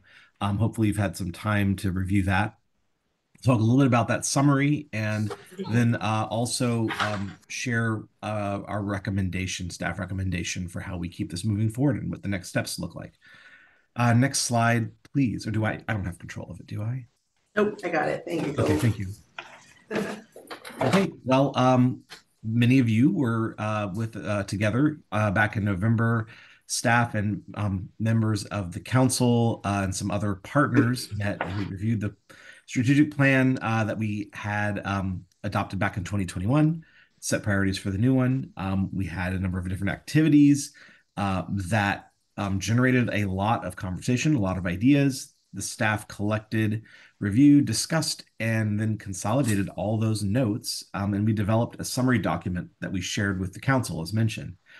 There were somewhere, I think probably about 36 of those big sticky pages of notes. We did a lot of work to try to really pull out the key themes. And of course, we did some prioritization and that really helped us. And so the document you got doesn't include every single thing that came up in the retreat, but it does try to synthesize it as much as possible and be comprehensive without having too much stuff in it. Next slide, please. In that document, you could see things were organized in this way that is really just one way of looking at what we generated at the retreat. We sorted all these different ideas and opportunities and priorities that we had into these 8 categories. They're not necessarily, I wouldn't think of them strictly as categories of work, but really more of the prevalent themes of the retreat. So, for example, youth engagement, was a theme that probably weaves through different aspects of our work. The council's role certainly weaves in and out of different aspects of the work around everything from advocacy to our work around juvenile justice and the JJDPA responsibilities. So the themes are really represented here, and that was just a way of kind of classifying things in that document that we shared. Certainly, there's ways as you look at what's in that retreat that you might sort of see other potential clusters of work or priorities. And that's something that we can look at as we move this work forward. So I'll go to the next slide. So we kind of want to just take a little bit of time while we're having lunch to just open it up for discussion. We did talk a little bit at the Policy Rules and Research Committee about this document, but we'd love to open this up to council members in terms of how this summary landed with you, what may have been surprising, what resonates with you, something that you felt was missing that should be in there. And then there's some other questions here just to give you some suggestions for what you might want to talk about. One other thing that we wanted to just keep in the periphery is that in the previous plan, we had these 3 overarching goals that we used as a way of organizing all the different strategies in the previous plan. And so I wanted to just bring those back in just for reflection. As you look at all this, do those 3 goals still seem like they capture some overarching themes as well? Do they feel like things that we want to keep and find a way to connect back to what's developing from this retreat? So with that, I'm just gonna open it back up and give it to the floor for a bit for folks' feedback and thoughts on the summary that we shared.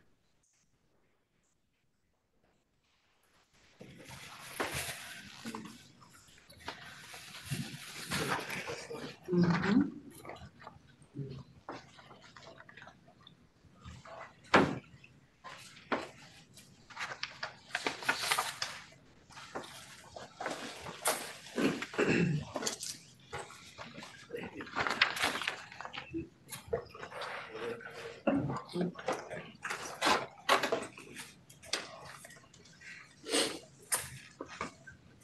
This is Muddy Feller Taker for the record. I think the theme here is like transferring power to youth, right? Like figuring out how to maintain youth participation and engagement on the board. And I've seen that come up many, many times. And that's been something that we've been trying to address for quite a while now.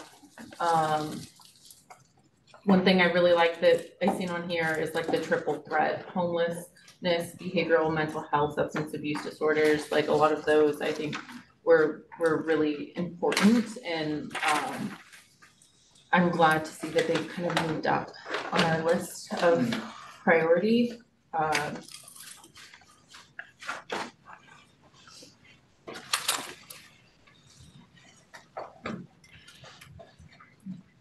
I was gonna say, it looks like Marissa, you printed that. Yeah. All right. I don't think you have a printout of those, but you have them electronically, I'm pretty sure, but I don't think you have printouts here. We tried to put on the categories cord, we just put that slide back up. This is Kim. I'm very new, so I wanted to say that this was the first kind of SWAT meeting I had went to back in November, and like Marcelo said, there was a lot of talk about youth engagement, and I will confess the last 2 meetings I went, I remember Brian saying, hey, bring someone, let's start making sure we bring someone. So I actually went as far as looking through my list of clients and contacts and trying to find people who are, young and engaged. And I will say one of the things that I struggled with in deciding whether or not to make the call and invite them here was how would this person feel like they participated in the meeting? Is there a place for their voice in the meeting? Is there a generic question that we're gonna ask at, let's say, can we decide at this meeting, at next meeting, we would like to hear from the community about A or B. And at least then I could think, I'm like, okay, who would I want to invite to this meeting that could speak about A or B and feel like their voice was heard, instead of, this is my 3rd meeting now and I'm still like, I like some of the acronyms are getting better. I'm meeting friendly folks and stuff, but I feel like I'm being drowned in information. So how can I invite someone, make them feel comfortable when this is my 3rd meeting and I'm still like, I don't know, and then have to tell them, hey, you're going to be recorded as well. So whatever you share is like, in perpetuity out there. So it would be really helpful if we want to bring youth into this conversation for us to have a space for their voice to be heard. And then to from there kind of use that little seed and then slowly get them more engaged to the point eventually of having more youth in the council. No, thank you for that feedback. I think what comes to mind for me is the youth committee meeting, which we haven't had a lot of like adult participation in, and so everybody is welcome to join that, and that's welcome to folks outside of the council as well. And I think that's a really good starting point. We have been discussing a lot of ways to keep youth engaged, but also like recently I reached out to some contacts at ODHS, and the document that I sent them was an internal description of YDC's responsibilities, which was really geared towards adults. And so the folks at I believe it's Foster Club, they had offered to kind of redo that document to have it be more youth focused. And so one of the things we mentioned in our youth committee meeting was, you know, little things, providing notebooks to youth to take notes during the meeting, offering to hold those notebooks for them and give them to them at the council meeting, little things like that to kind of help them prepare for those meetings and stay engaged. And so we're working on some things, and I think Abe will give an update a little later. But yeah, that was the reoccurring thing that I seen during the retreat was like youth engagement. And we have these goals, and so I just want to make sure that, you know, we're using our contacts to, you know, let people know about this opportunity, and also trying, like you said, like it's really important that we create space for them and try to help accommodate where we can so that they can actually participate. Because like my experience on the board has been very similar, where I'm like, oh, now I understand 6-7 years later, you know, and so let's avoid that.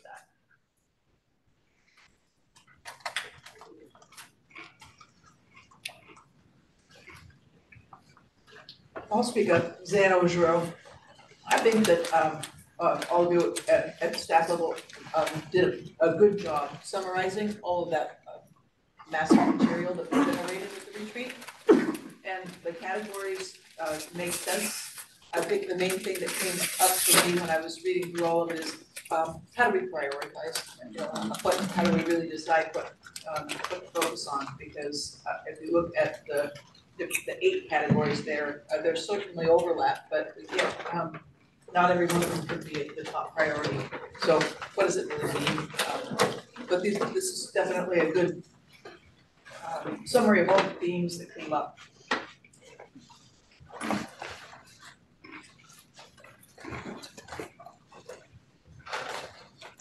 Zan, thanks for the comment. My audio, I don't know about other folks attending online, but my audio cut out during your comments, but I did catch that one of the main things that your reflections was that the prioritization of these feels like the next challenge.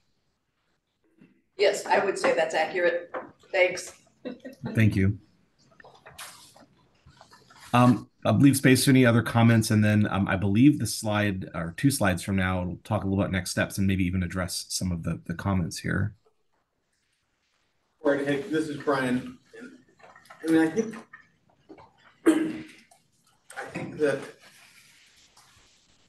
think I said this in the youth committee meeting. I think we need to do some fundamental rethinking, and maybe we'll get to that in the youth committee update, but real opportunity to ask the questions, Kim, that you're asking, or to dive a little bit into how do we authentically and engage young people, and the youth committee, and there is a really important proving, or I don't know, space. But I think your comment also makes me say, and I lived about an hour ago, I was like, oh goodness, we're just drowning you people in information. We're really good at that. And how do we even make this space just so that it's not the drinking from a fire hose, right? And again, we may not answer all of it right here and now, but do we need to meet more often? 6 times a year versus 4? Do we need to have a longer meeting? For those who are newer, this council meeting used to be, I think, multiple hours, like a morning period where there was just more sort of, here's the information gathering, information kind of sharing, and then in the afternoon, somebody correct me if I'm wrong, was more like the votes and the sort of but it was like a 6-hour meeting, if I'm give or take. I'm sure somebody could correct me, but I'm sensitive to wanting to keep you informed, but not overwhelm you, and find opportunity for interaction, and also time for getting the information you need to make votes. So there's things that we're bouncing, but totally willing and interested in some, maybe there's some fundamental ways that we need to shift. Again, and council members, Greg, how do you want to engage so that you feel like this is worth your time, and also you're getting the information you need?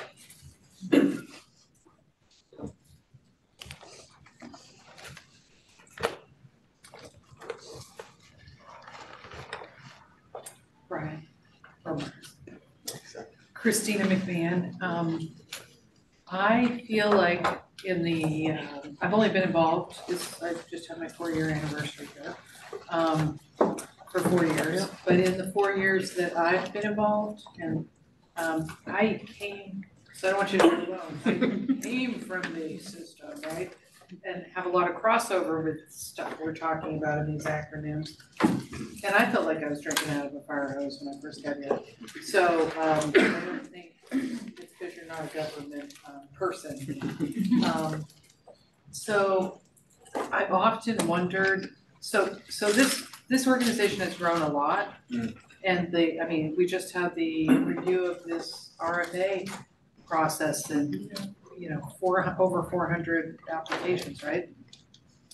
It has felt to me, and I don't want to get people throwing their lunches at me. It has felt to me like, wow, this is really important stuff. There's great work going on. There's so many needs. There's so many challenges. Whether it's trying to figure out the beast of the RFA or procurement, or there's just so much going on. It feels like 4 times a year isn't enough. And I've often wondered, why aren't we meeting every 2 months? Because it's stayed the same meeting-wise, but it's really, really grown. So that's what it feels like to me, and I've only been here 4 years, but I've been hearing about this group. I'm part of the Oregon Juvenile Department Directors Association, and for some years, Anya, you weren't there, but we worked with Anya closely, and we would hear what was going on with this group. So even before I was on it, it just feels so different in terms of the breadth and all the different things that are going on. It feels like we need that time and that space to talk. And I know everyone's super busy, and I would not advocate for longer meetings, because as much as I like to be in person, I like to be able to, I get my energy from other people. I don't really get the same energy on Zoom, but I understand the value of Zoom is that people who would otherwise not be able to be here or participate, we still get to have their voice. So that's really, really important. But I think being on Zoom 6 hours is really insane. It's hard to do. I'm looking at my colleagues over here, and Jeff, and it is hard to be on Zoom for more than 2 hours. So I would not be an advocate of lengthening the meetings, but maybe having them every 2 months instead. And I would prioritize that. And I understand other people have other things on their plate, so I'm not speaking for the group. But I think it would be a valuable use of time. I never leave. I just was saying to Kim, I really am impressed with this meeting, because there's so much care and thought and intentionality about making sure that we have information so that we can have meaningful discussions. I have never left this meeting feeling like, wow, that was a waste of 4 hours of my life, but I wish I could get that back. So, I'm not going to comment on other meetings I go to. But yeah, somebody, a friend over on the other side is waving, nodding in agreement with me. But so I don't know, those are just my thoughts, but I don't want to not be sensitive to people having a lot on their plates. So.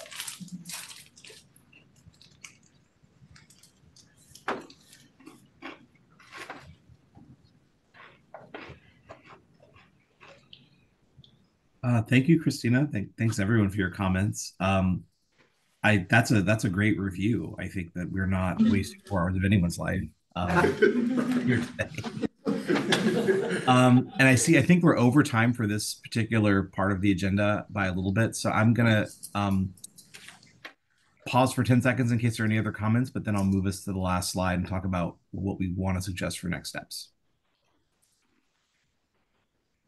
We can, Gord, I'll say Brian Dutman here real quick for the record. I think maybe in an executive committee meeting or in additional committee meetings, youth, etc., we could take the idea of more meetings, more time, or whatever we want to call it, and maybe have some smaller conversations about it. So that didn't mean to derail us from strategic planning, but I think that's back to kind of one of those fundamental, like, well, let's step back and say, how might we do things differently and Christina, the scale, the new legislation that's brought in future ready and re-engagement, those were not things 5-6 years ago that were happening. That's not to say that there wasn't a whole lot of other complexity, but maybe an opportunity for us. This strategic planning, these questions we're asking ourselves, I think certainly give us an opportunity to do things differently.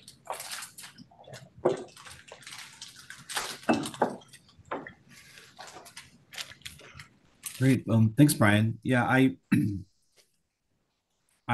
could definitely see that being a policy, rules, and research committee topic, possibly. The proposed next steps you should see now on the screen. I mean, the first one actually came out of discussion at the policy, rules, and research committee. And Zan, I think it was a version of the comment you made earlier, that maybe the next move in general is just to start reviewing all of these bodies of work or themes and look at it again with our equity tool and assess both the viability and the sort of timeframes and priority of these goals in terms of what needs to be moved to the front of the line, what may have to wait, and how do we start to cull this into something that we can really start to design action around.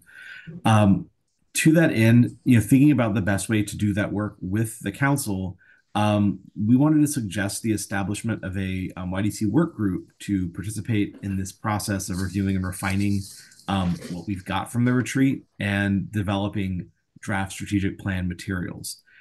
This is suggested instead of just assigning it to a council committee for a couple of reasons. I mean, one is that a work group, in the bylaws, a work group, essentially is a little bit maybe more nimble. It's led by staff, and I would propose to lead this one. A work group can just be created by the chair, essentially determining that a work group is necessary. It's open to anyone on the council. It is open to folks from outside, and certainly we could involve, other voices as needed. And the proposal for a work group would be to meet 2 or 3 times this spring and work on this together and also independently between the end of this month and by early June to have developed something that we can then bring back to the council to then talk again at our quarterly meeting in June about where we're at in the draft plan. The work group work would, I expect, to continue through the fall or completion of a strategic plan. So this would be a place, again, it's not something where if you want to participate, you have to be available for every single work group meeting, but just creating a space where any and all council members could just be notified of opportunities to weigh in, participate in the development of the strategic plan, and then bring that work back to committees and to the full council periodically for review and for feedback.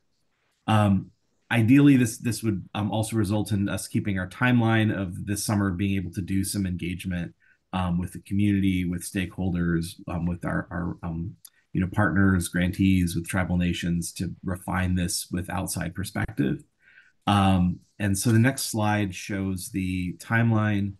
And so essentially, we did apprise the chair of this idea, but wanted just to kind of bring this to the council, and it doesn't require a vote, but just affirm with you that this feels like a good strategy for us to maintain momentum on the work of strategic planning, to keep council involved, but also have it work in a way that's more nimble and doesn't slow down other work that the council needs to do.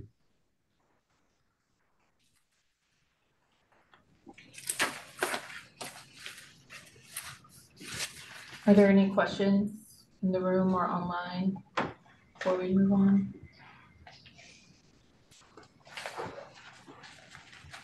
I don't see any online.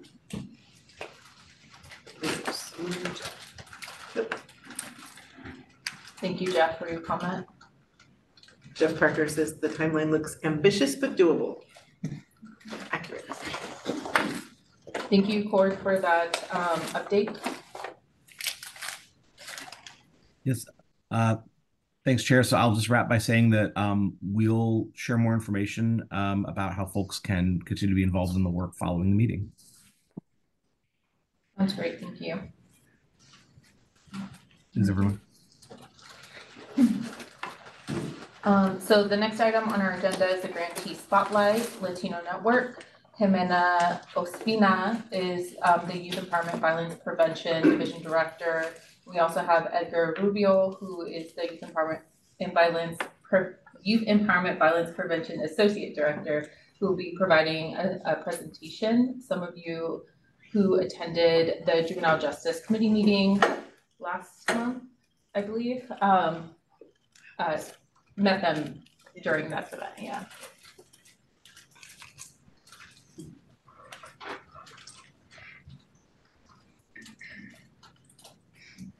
Thank you. Let me just make sure. Hi, Edgar, are you ready to share our presentation? Yes, hi everybody. I'm gonna share my screen. But before we start sharing, my name is Jimena Ospina. I use she, her, hers, ella pronouns. I am the director for the Youth Empowerment and Violence Prevention Division at Latino Network. And today we're going to be sharing about our agency, about our JCP funded program, and then take some time to answer some questions if you have some. So Edgar, do you want to introduce yourself? Yeah. Hi everybody. My name is Edgar Goya Rubio, Associate Director for our Youth Empowerment and Violence Prevention Division at Latino Network, and I use he, him pronouns. And yeah, excited to be here, and can't see you all there in the space. I can see Christina sitting there in one of the corners, so hi. Yeah, it's great to be here with you all again. And let me make sure I click on the right thing. Oops. 1 second. Looks like this is a preview. Okay. Ready, Jimena.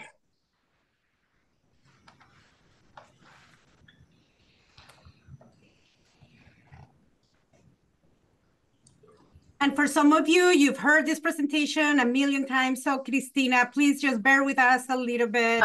You'll get to new information soon. So Latino Network. And so we were funded in 1996 by advocates who saw the need of our growing community in the Portland metro area. Today, we've engaged nearly 12,000 community members every year through programs and services focused on education, advocacy, leadership, health and wellness, economic justice, youth empowerment and violence prevention, community building, and arts and culture. Latino Network currently provides direct services to youth and families across the Portland metro area in 9 different school districts, and our services reach across 8 Senate districts and 11 House districts. Our operating budget for fiscal year 24 was over 21 or is over $21 million. We have 252 total staff. And last fiscal year 23, we served 12,274 unduplicated participants across 62 direct serve programs being delivered across 8 community-facing divisions. We currently have presence in 4 counties in Oregon, Clackamas, those are Clackamas County, Multnomah County, Washington County, and an affiliate program in Deschutes County. And today we're going to talk about the Youth Empowerment and Violence Prevention Division, which is the division that both Edgar and I have the honor to represent here and oversee.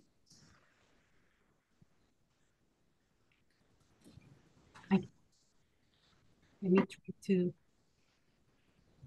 hold on a second because I lost the presentation here, Edgar. I see you all. All right. I don't see you all, but I think I can, I just need to scroll here. Okay, sorry. All right. The Youth Empowerment and Violence Prevention Division is the Juvenile Justice and Violence Prevention branch of Latino Network. We bring over 12 years of experience implementing programs in the community in the areas of prevention, early intervention, case management, and higher levels interventions for youth and families impacted by the juvenile legal system. Our division is the first program at Latino Network to successfully partner with government agencies. And we currently partner with all three counties surrounding the Portland metro area. That is Washington County, Multnomah County, and Clackamas County. At the center of our works lies the fundamental value of building trust in the community through the integrity of our programs and our dedicated team in serving youth and families of all backgrounds. Edgar, take us to the roadmap. Yes. Cool.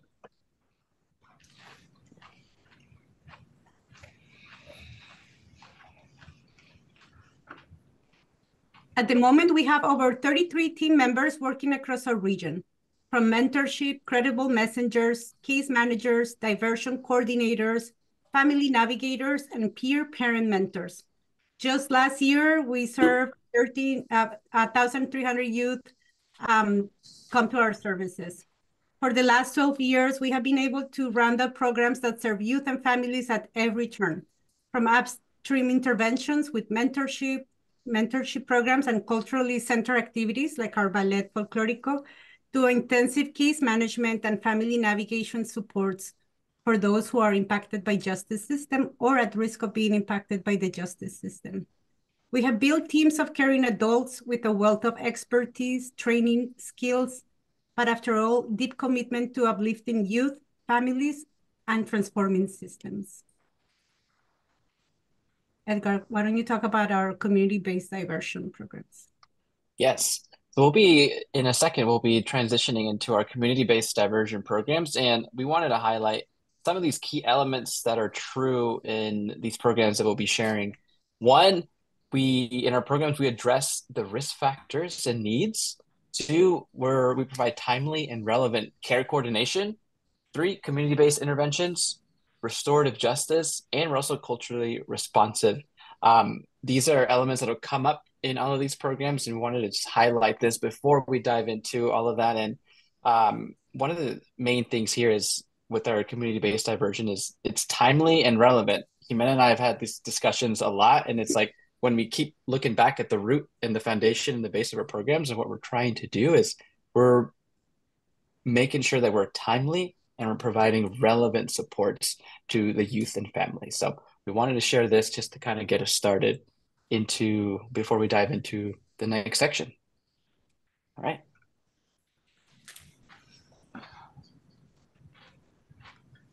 So we're briefly, Edgar, we're going to try to go really quick to make room for questions at the end. Yes. So talking about all of our programs with each county, and the first program, CHAI, and I feel like I will do this service here because we have Brian and Christina here, so please correct me and if I'm misrepresenting anything, but our CHAI program was created in 2015. Multnomah County Juvenile Department participated in the Georgetown University Center for Juvenile Justice Reform, the RED certificate program, the Reducing Racial and Ethnic Disparities program, and invited a group of key stakeholders to participate in the development of a capstone project for community-based diversion that was modeled after the successful Community Healing Initiative project. Since then, Edgar, if you want to move us to what we've learned from CHAI, the early intervention. We've learned the importance of multidisciplinary partnerships. We've learned the importance of partnering with community-rooted services, in this case for CHAI, Latino Network, and POIC. We've also learned that upstream interventions and addressing risk factors at the earliest possible opportunity is the way to prevent justice involvement. And we also learned that we need to offer youth a wealth of services that are centered in youth interest and family driven. So we've used the program model and the core components of the child early intervention as blueprint to offer and partner with nearby counties, Clackamas and Washington County. So why don't you talk really quick about the next two counties, Edgar? Yes, we'll start off with our Restoring Individuals, Community, and Hope Diversion program. This is a rich program in Clackamas County in partnership with Clackamas County Juvenile Department. And I just saw Jimenez message yet. I'll try to go and give all these next two programs justice without going too fast. These are really important to us.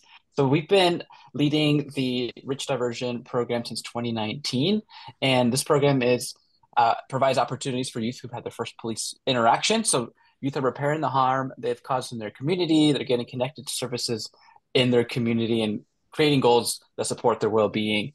We ran a report just recently, and since January 1st of 2023 to today, we've received 249 referrals, and 86% of those participants that are eligible complete the program successfully. So what that looks like, successful completion, is youth are repairing the harm that they've caused in the community. That could be through community service. That could be through writing a letter of responsibility. That could also mean being connected to supports in the community. So there's needs that arise around substance use, mental health. Youth are being connected to those services. And going back to the term that we mentioned earlier, timely and relevant, this is what we do in the Rich Diversion program. And when I jump into the Rosa program in a second, that's really the key component here. So we're partnering with families, partnering with key stakeholders in the community. You'll find our team at police roll calls, at school meetings, talking about our programs, sharing and learning about new resources in the community, and making sure that we're connecting these families to the correct supports. As you'll see here, restorative justice practices and skill building opportunities for youth and parents. So want to make sure we're providing kind of that holistic support for not only the youth, but also the parents. Jump into our next one. Our ROSA program is our community-based diversion program in Washington County, and this is a partnership between Latino Network, Washington County Juvenile Department, and POIC. We brought alongside POIC in the work that we do because we know the importance of making sure we have the right cultural fit and supports for our youth and families. And by bringing POIC alongside us, we've been working with POIC through the Community Healing Initiative work in Multnomah County, and this has been a really successful partnership. So bringing them along with us in Washington County has been great for the partnership for us, and also for the families to be able to make sure that they have the correct cultural supports.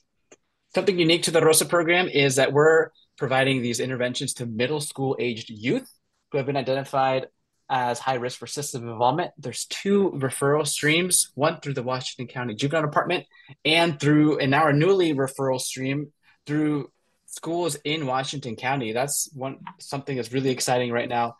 And the need is there. I think that's something that we wanted to share, is the need is there. And this program is being able to step up and support the need that is there.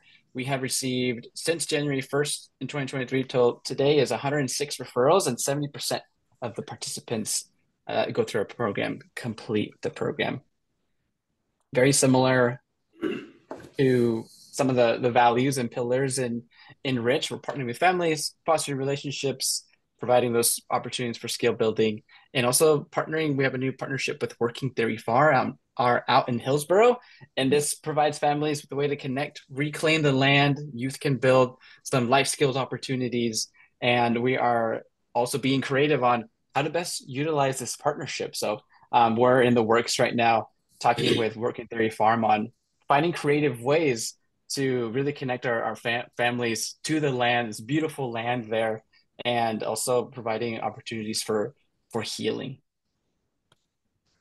So I know I went through those two really fast, but we could take, last time we presented on these, we took over 20 minutes for each of these. So hopefully we'll have a chance for questions here in a second. Jimena, you want to close us off with the Youth Promise Project? This is the easy one because this is not our division. So I just asked via email to our other director, can you share a quick update on what's going on with Early Escalera and our FERSA programs at Latino Network? So I'm going to read alongside you so we can just share what's happening with Early Escalera.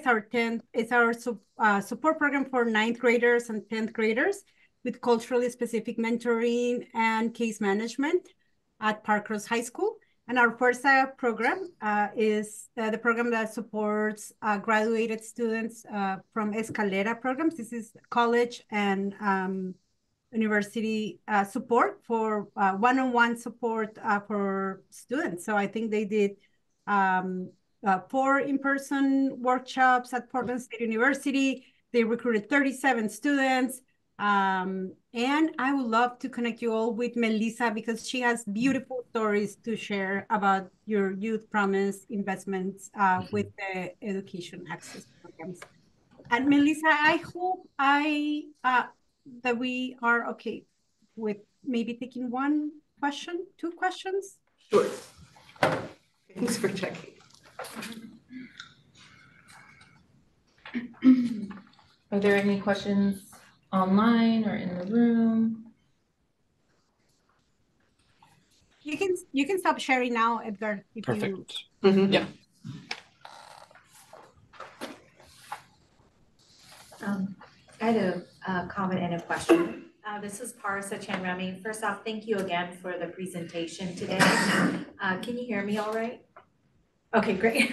Thank you again for the presentation today. It was really helpful to learn about the programs and the impact on our youth.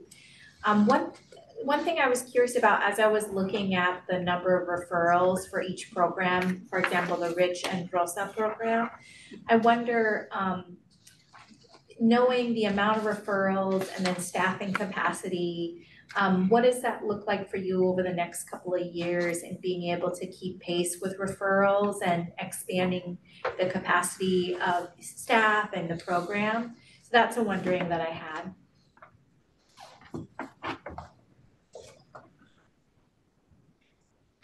I would say that's the wondering we also have. So, no, honestly, I think this is a question we all have, right? But I think how do we really get more partners involved, right? I think in Rosa, specifically in Washington County, we have brought this question up to school districts, right? How are you willing to invest? Same with Gladstone School District, right? Like, are you really invested in this? And this looks like dollars at the table. So having these really tough conversations, right? And I think we are now able to demonstrate how this investment pays off. And so with our outcomes, with not just numbers, but really, really successful partnerships, showing how we're making an impact. So that was not an easy one word question answer. Yes, this is an ongoing conversation, building relationship and demonstrating how this is worth investing. So yeah, bringing more people at the table, more of those who can make decisions at this level at the table. So.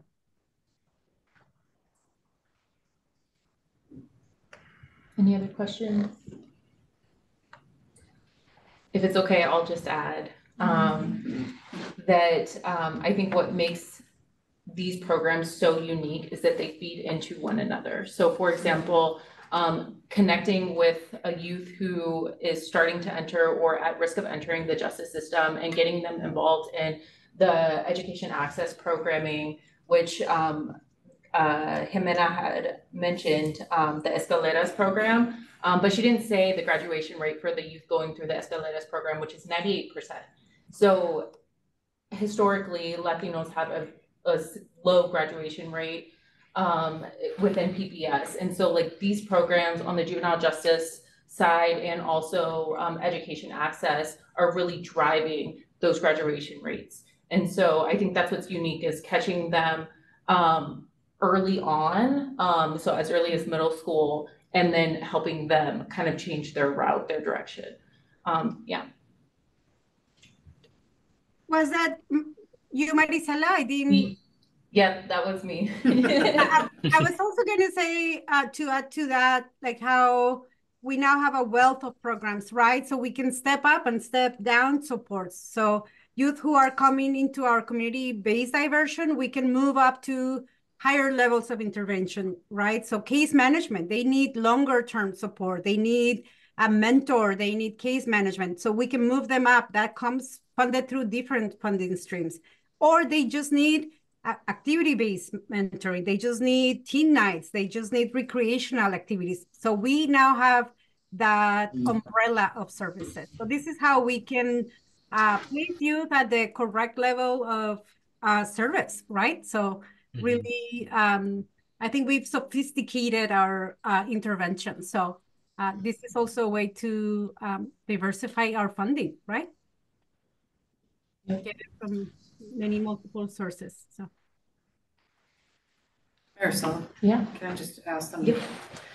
Edgar and Jimena, can you just really quickly talk about HEART, the HEART program? I know it's not part of our JCP funding, but it's really one of those adjacent, and we go back and forth and support people through the whole network of programs. So if you could talk about that one for a second, that'd be great.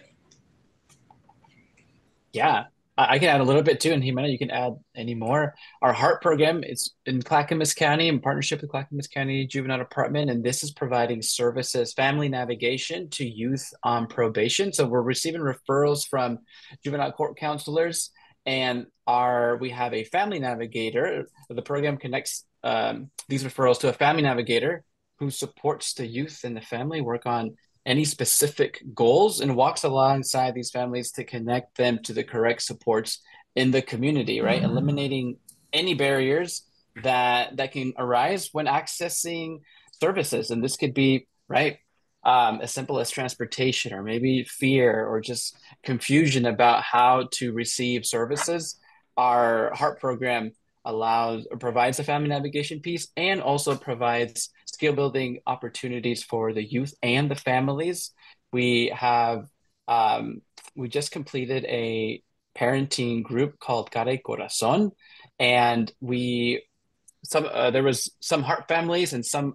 So we're trying to create. We're creating this connection, this hub of families, of parents that can come together and learn together. And we just finished our first cohort of parenting class, of the Cara y Corazón parenting class, and there was HEART participants in that. So we're really building community and building the capacity for our families to reach the correct supports.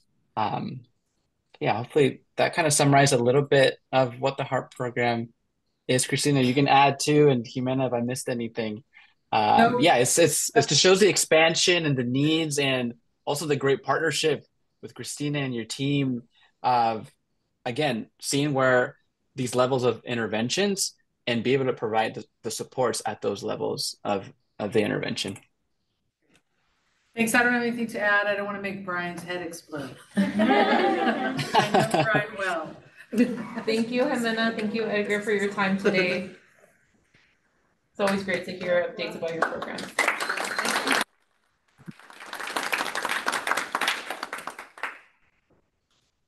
Okay, it is 12:48, so we're a little behind.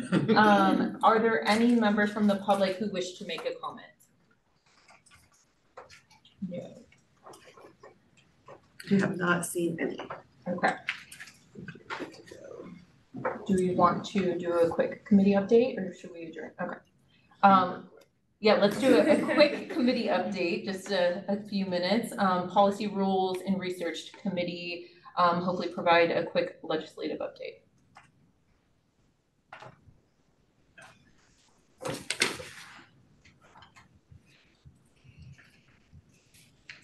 There's Here Corey. comes Oh, Corey. okay. Here comes. My mouse was asleep and not interacting. Sorry about that. Yeah, so I'm gonna cover this very quickly. I'll actually maybe let Parasa speak to Senate Bill 1552, if you don't mind. Yeah, absolutely. Yep, Do you want me to please go ahead. start? Okay, Yes, go well, ahead, please. thank you so much. So Senate Bill 1552 is the Senate Education Omnibus Bill. It passed this last session. And one of the sections that's probably most relevant to our council is it establishes a youth advisory group. And we, along with some student-led organizations, Oregon Association of Student Councils, REAP, in working with the department as well, have been working on this policy for the last 4 sessions. And then before that, the Department of Ed tried to pass the bill 2 times, so 6 times in total. And it finally went through this session as part of the omnibus package. And so there are some provisions in it where the YDO will be asked to work with the Department of Education to help appoint and select youth to serve on this advisory group. And the goal is to ensure that youth around the state have an opportunity to be a part of the policy conversations at the state level. And so I think there's a lot of complementary efforts with our youth committee here, and just thinking about how do we remove barriers to those opportunities and ensure that it's sustainable and we have representation around the state. So we are really stoked that that bill finally went through 6 times the charm. And there's still a lot of work to do to just kind of get things rolling as well, but it'll be housed in the deputy director's office at the department. So that's who's going to start the work group process, and it'll take some time for the work group to establish like sort of what the plan will be for selecting members of the youth advisory group, being able to refine what the supports look like for youth advisory group members as well. So really excited. Thanks for letting me share a little bit, Cord. Of course, thank you. I'll just very quickly talk about the others here. HB 4802, summer learning, doesn't actually have any impact on youth development division or council, but it's just great news that there's some additional funding for summer learning this summer. And we'll watch to see what happens in 2025, looking to the future. Senate Bill 1532, Immigrant, Refugee, and Asylum Seeker Student Success Plan, that passed. As with the other student success advisory groups, this legislation includes a YDD representative. So we now have representation from the staff on all of the student success plans, and we'll have that on this one as well. The last one, House Bill 5204. So this appropriation is for the City of Gresham's East Metro Outreach Prevention and Intervention Program. This is something that the City of Gresham, and particularly Representative Ruiz, whose district is out there, have pursued. In some previous sessions, they've gotten funding. The division simply administers the funds. So we're really just monitoring reports. We're providing some technical assistance. This project got funded for $2 million for the current biennium, and they indicated they were going to pursue additional funding in the short session, and they got more than they had indicated they were going to ask for. It's an additional $2.5 million, so that's $4.5 million for this current biennium through June of 2025. And so this program is managed by the City of Gresham, but they essentially fund community-based efforts to work with youth, usually through culturally specific organizations, other CBOs, to help connect with them and steer them away from violence and the justice system. And this additional funding is, as I understand it, going to even expand programming further west. So right now they're serving East County and serving some of Portland as a result, and this will probably result in more services further into Portland, as I understand it, all the way to 82nd Avenue. So just a substantial investment in trying to address prevention of youth violence in East Metro. So that's what happened in the short session as it impacts us or is of interest to us. If any other folks have other bills that you want us to tune in, that have passed, please just shoot me a message. And we'll make sure we're paying attention and working on implementation as needed. Let's see. I see something that Bethany just put in the chat. HB 4082. Oh, interesting. All right. I like that perspective. Is that 40802 or is it 4082? Is that a totally different bill from the one I mentioned? It's the same one. Sorry. Got it. Okay, perfect. Yeah, we love being in stakeholder groups. That's good news. Thank you. All right, I'll pass it back to the chair for the next update. Thank you.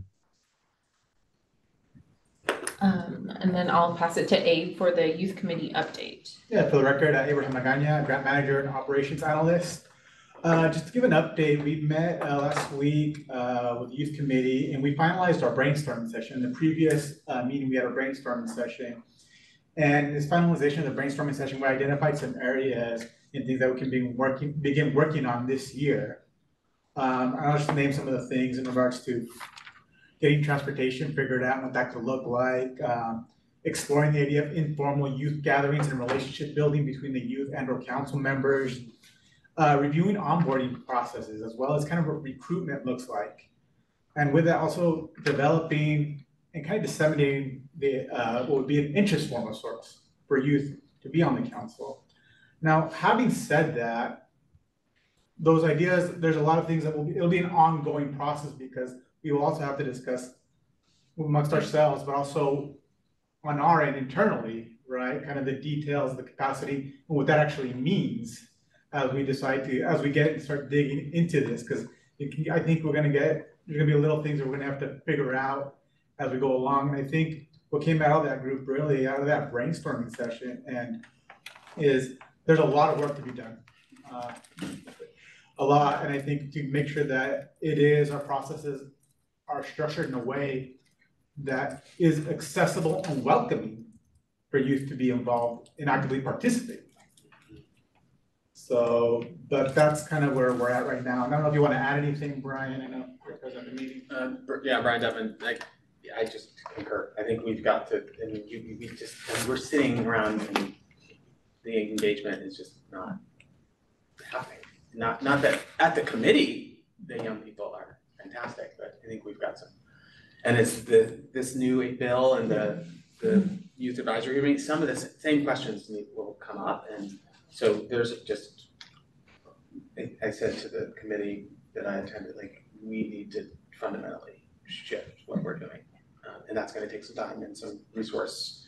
So that's another part of the conversation that as we look into the next session, how do we get resources to really support youth voice and youth engagement to work with folks like wonderful Janelle who's here, and you're kind of, I mean, you're the, I don't know what I am. the senior member of the elder?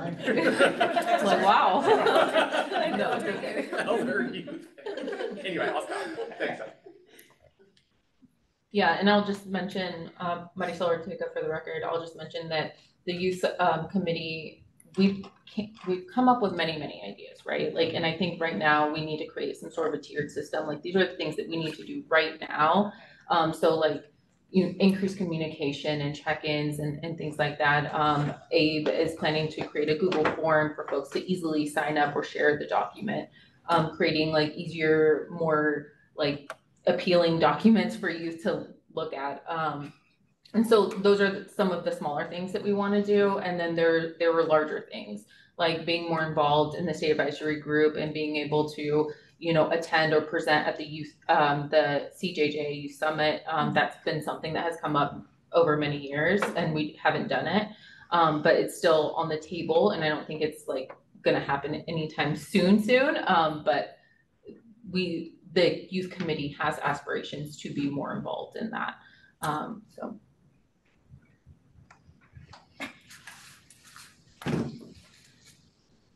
And I don't see any questions online. Let us know if you have any questions. Is anything from you, Abe? No, that's it. Okay, cool, thank you. you. So the next committee update is the Equity and Disparity Committee. Do we have any comment from them? Hey, good afternoon. For the record, Jeff Parker, Youth Development Council member. I've got a hard stop at 9, so I'm going to give you the 5-sentence update from the Equity and Disparity Committee. We met in February. We set the schedule for the rest of the year. We are shamelessly recruiting new members and looking for a permanent chair and co-chair. And we've begun looking at topics for the committee to work on going forward. Some of the suggestions include racial ethnic disparity work, tribal funding, and other topics. And we just want to make sure that our work integrates with the work of the other committees and the larger work of the division. And I would be remiss if I didn't thank the amazing staff who support this committee and all the work that we're doing. So thank you a bunch. I'm happy to answer questions, but I got to split in about 30 seconds.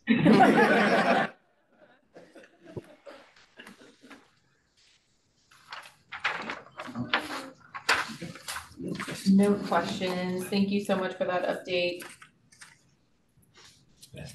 And we do not have public comments, so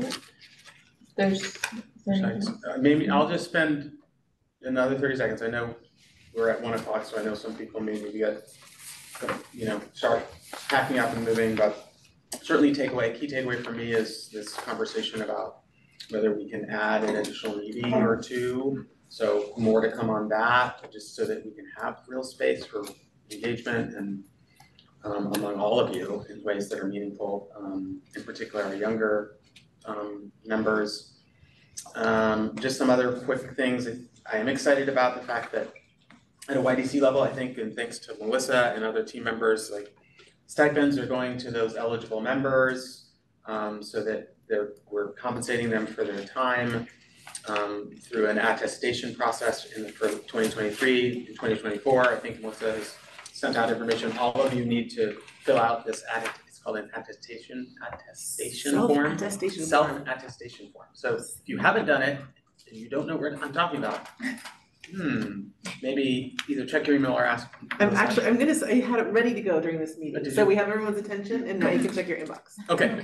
Yes. Now you'll be looking out for an email from Melissa. Where reimbursements, I think, are for parking and for time at all sorts of, hopefully that's happening. I don't know if there are things that we want people to sign or do, Melissa, while we're here. If folks can stay after, if council members can stay after, then yes. Yeah, so for travel or parking, check in with Melissa after. We do need to work, now that we have some new members, I'm aware from an orientation standpoint for Kim and for Jenny and Yoseline, we'll get that going, so more to come. And we have some new candidates, certainly continuing conversations, potential another younger member. So, even though, I love to write these like super dense, documents, and so Maricella's comment about like how do we make it youth friendly? We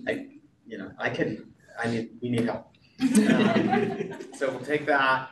Just some other quick, exciting, fun news. Like there was a employee engagement survey that ODE did and does for all of its employees, or all employees sort of associated with the department. It's something that other agencies do, but I'm not going to quote specific results, but I know that YDD Youth Division staff, we came out with some really exciting numbers about youth engagement and employee engagement, employee sort of job satisfaction, and so we have some good baseline of information to build from in terms of what people appreciate about working for the division.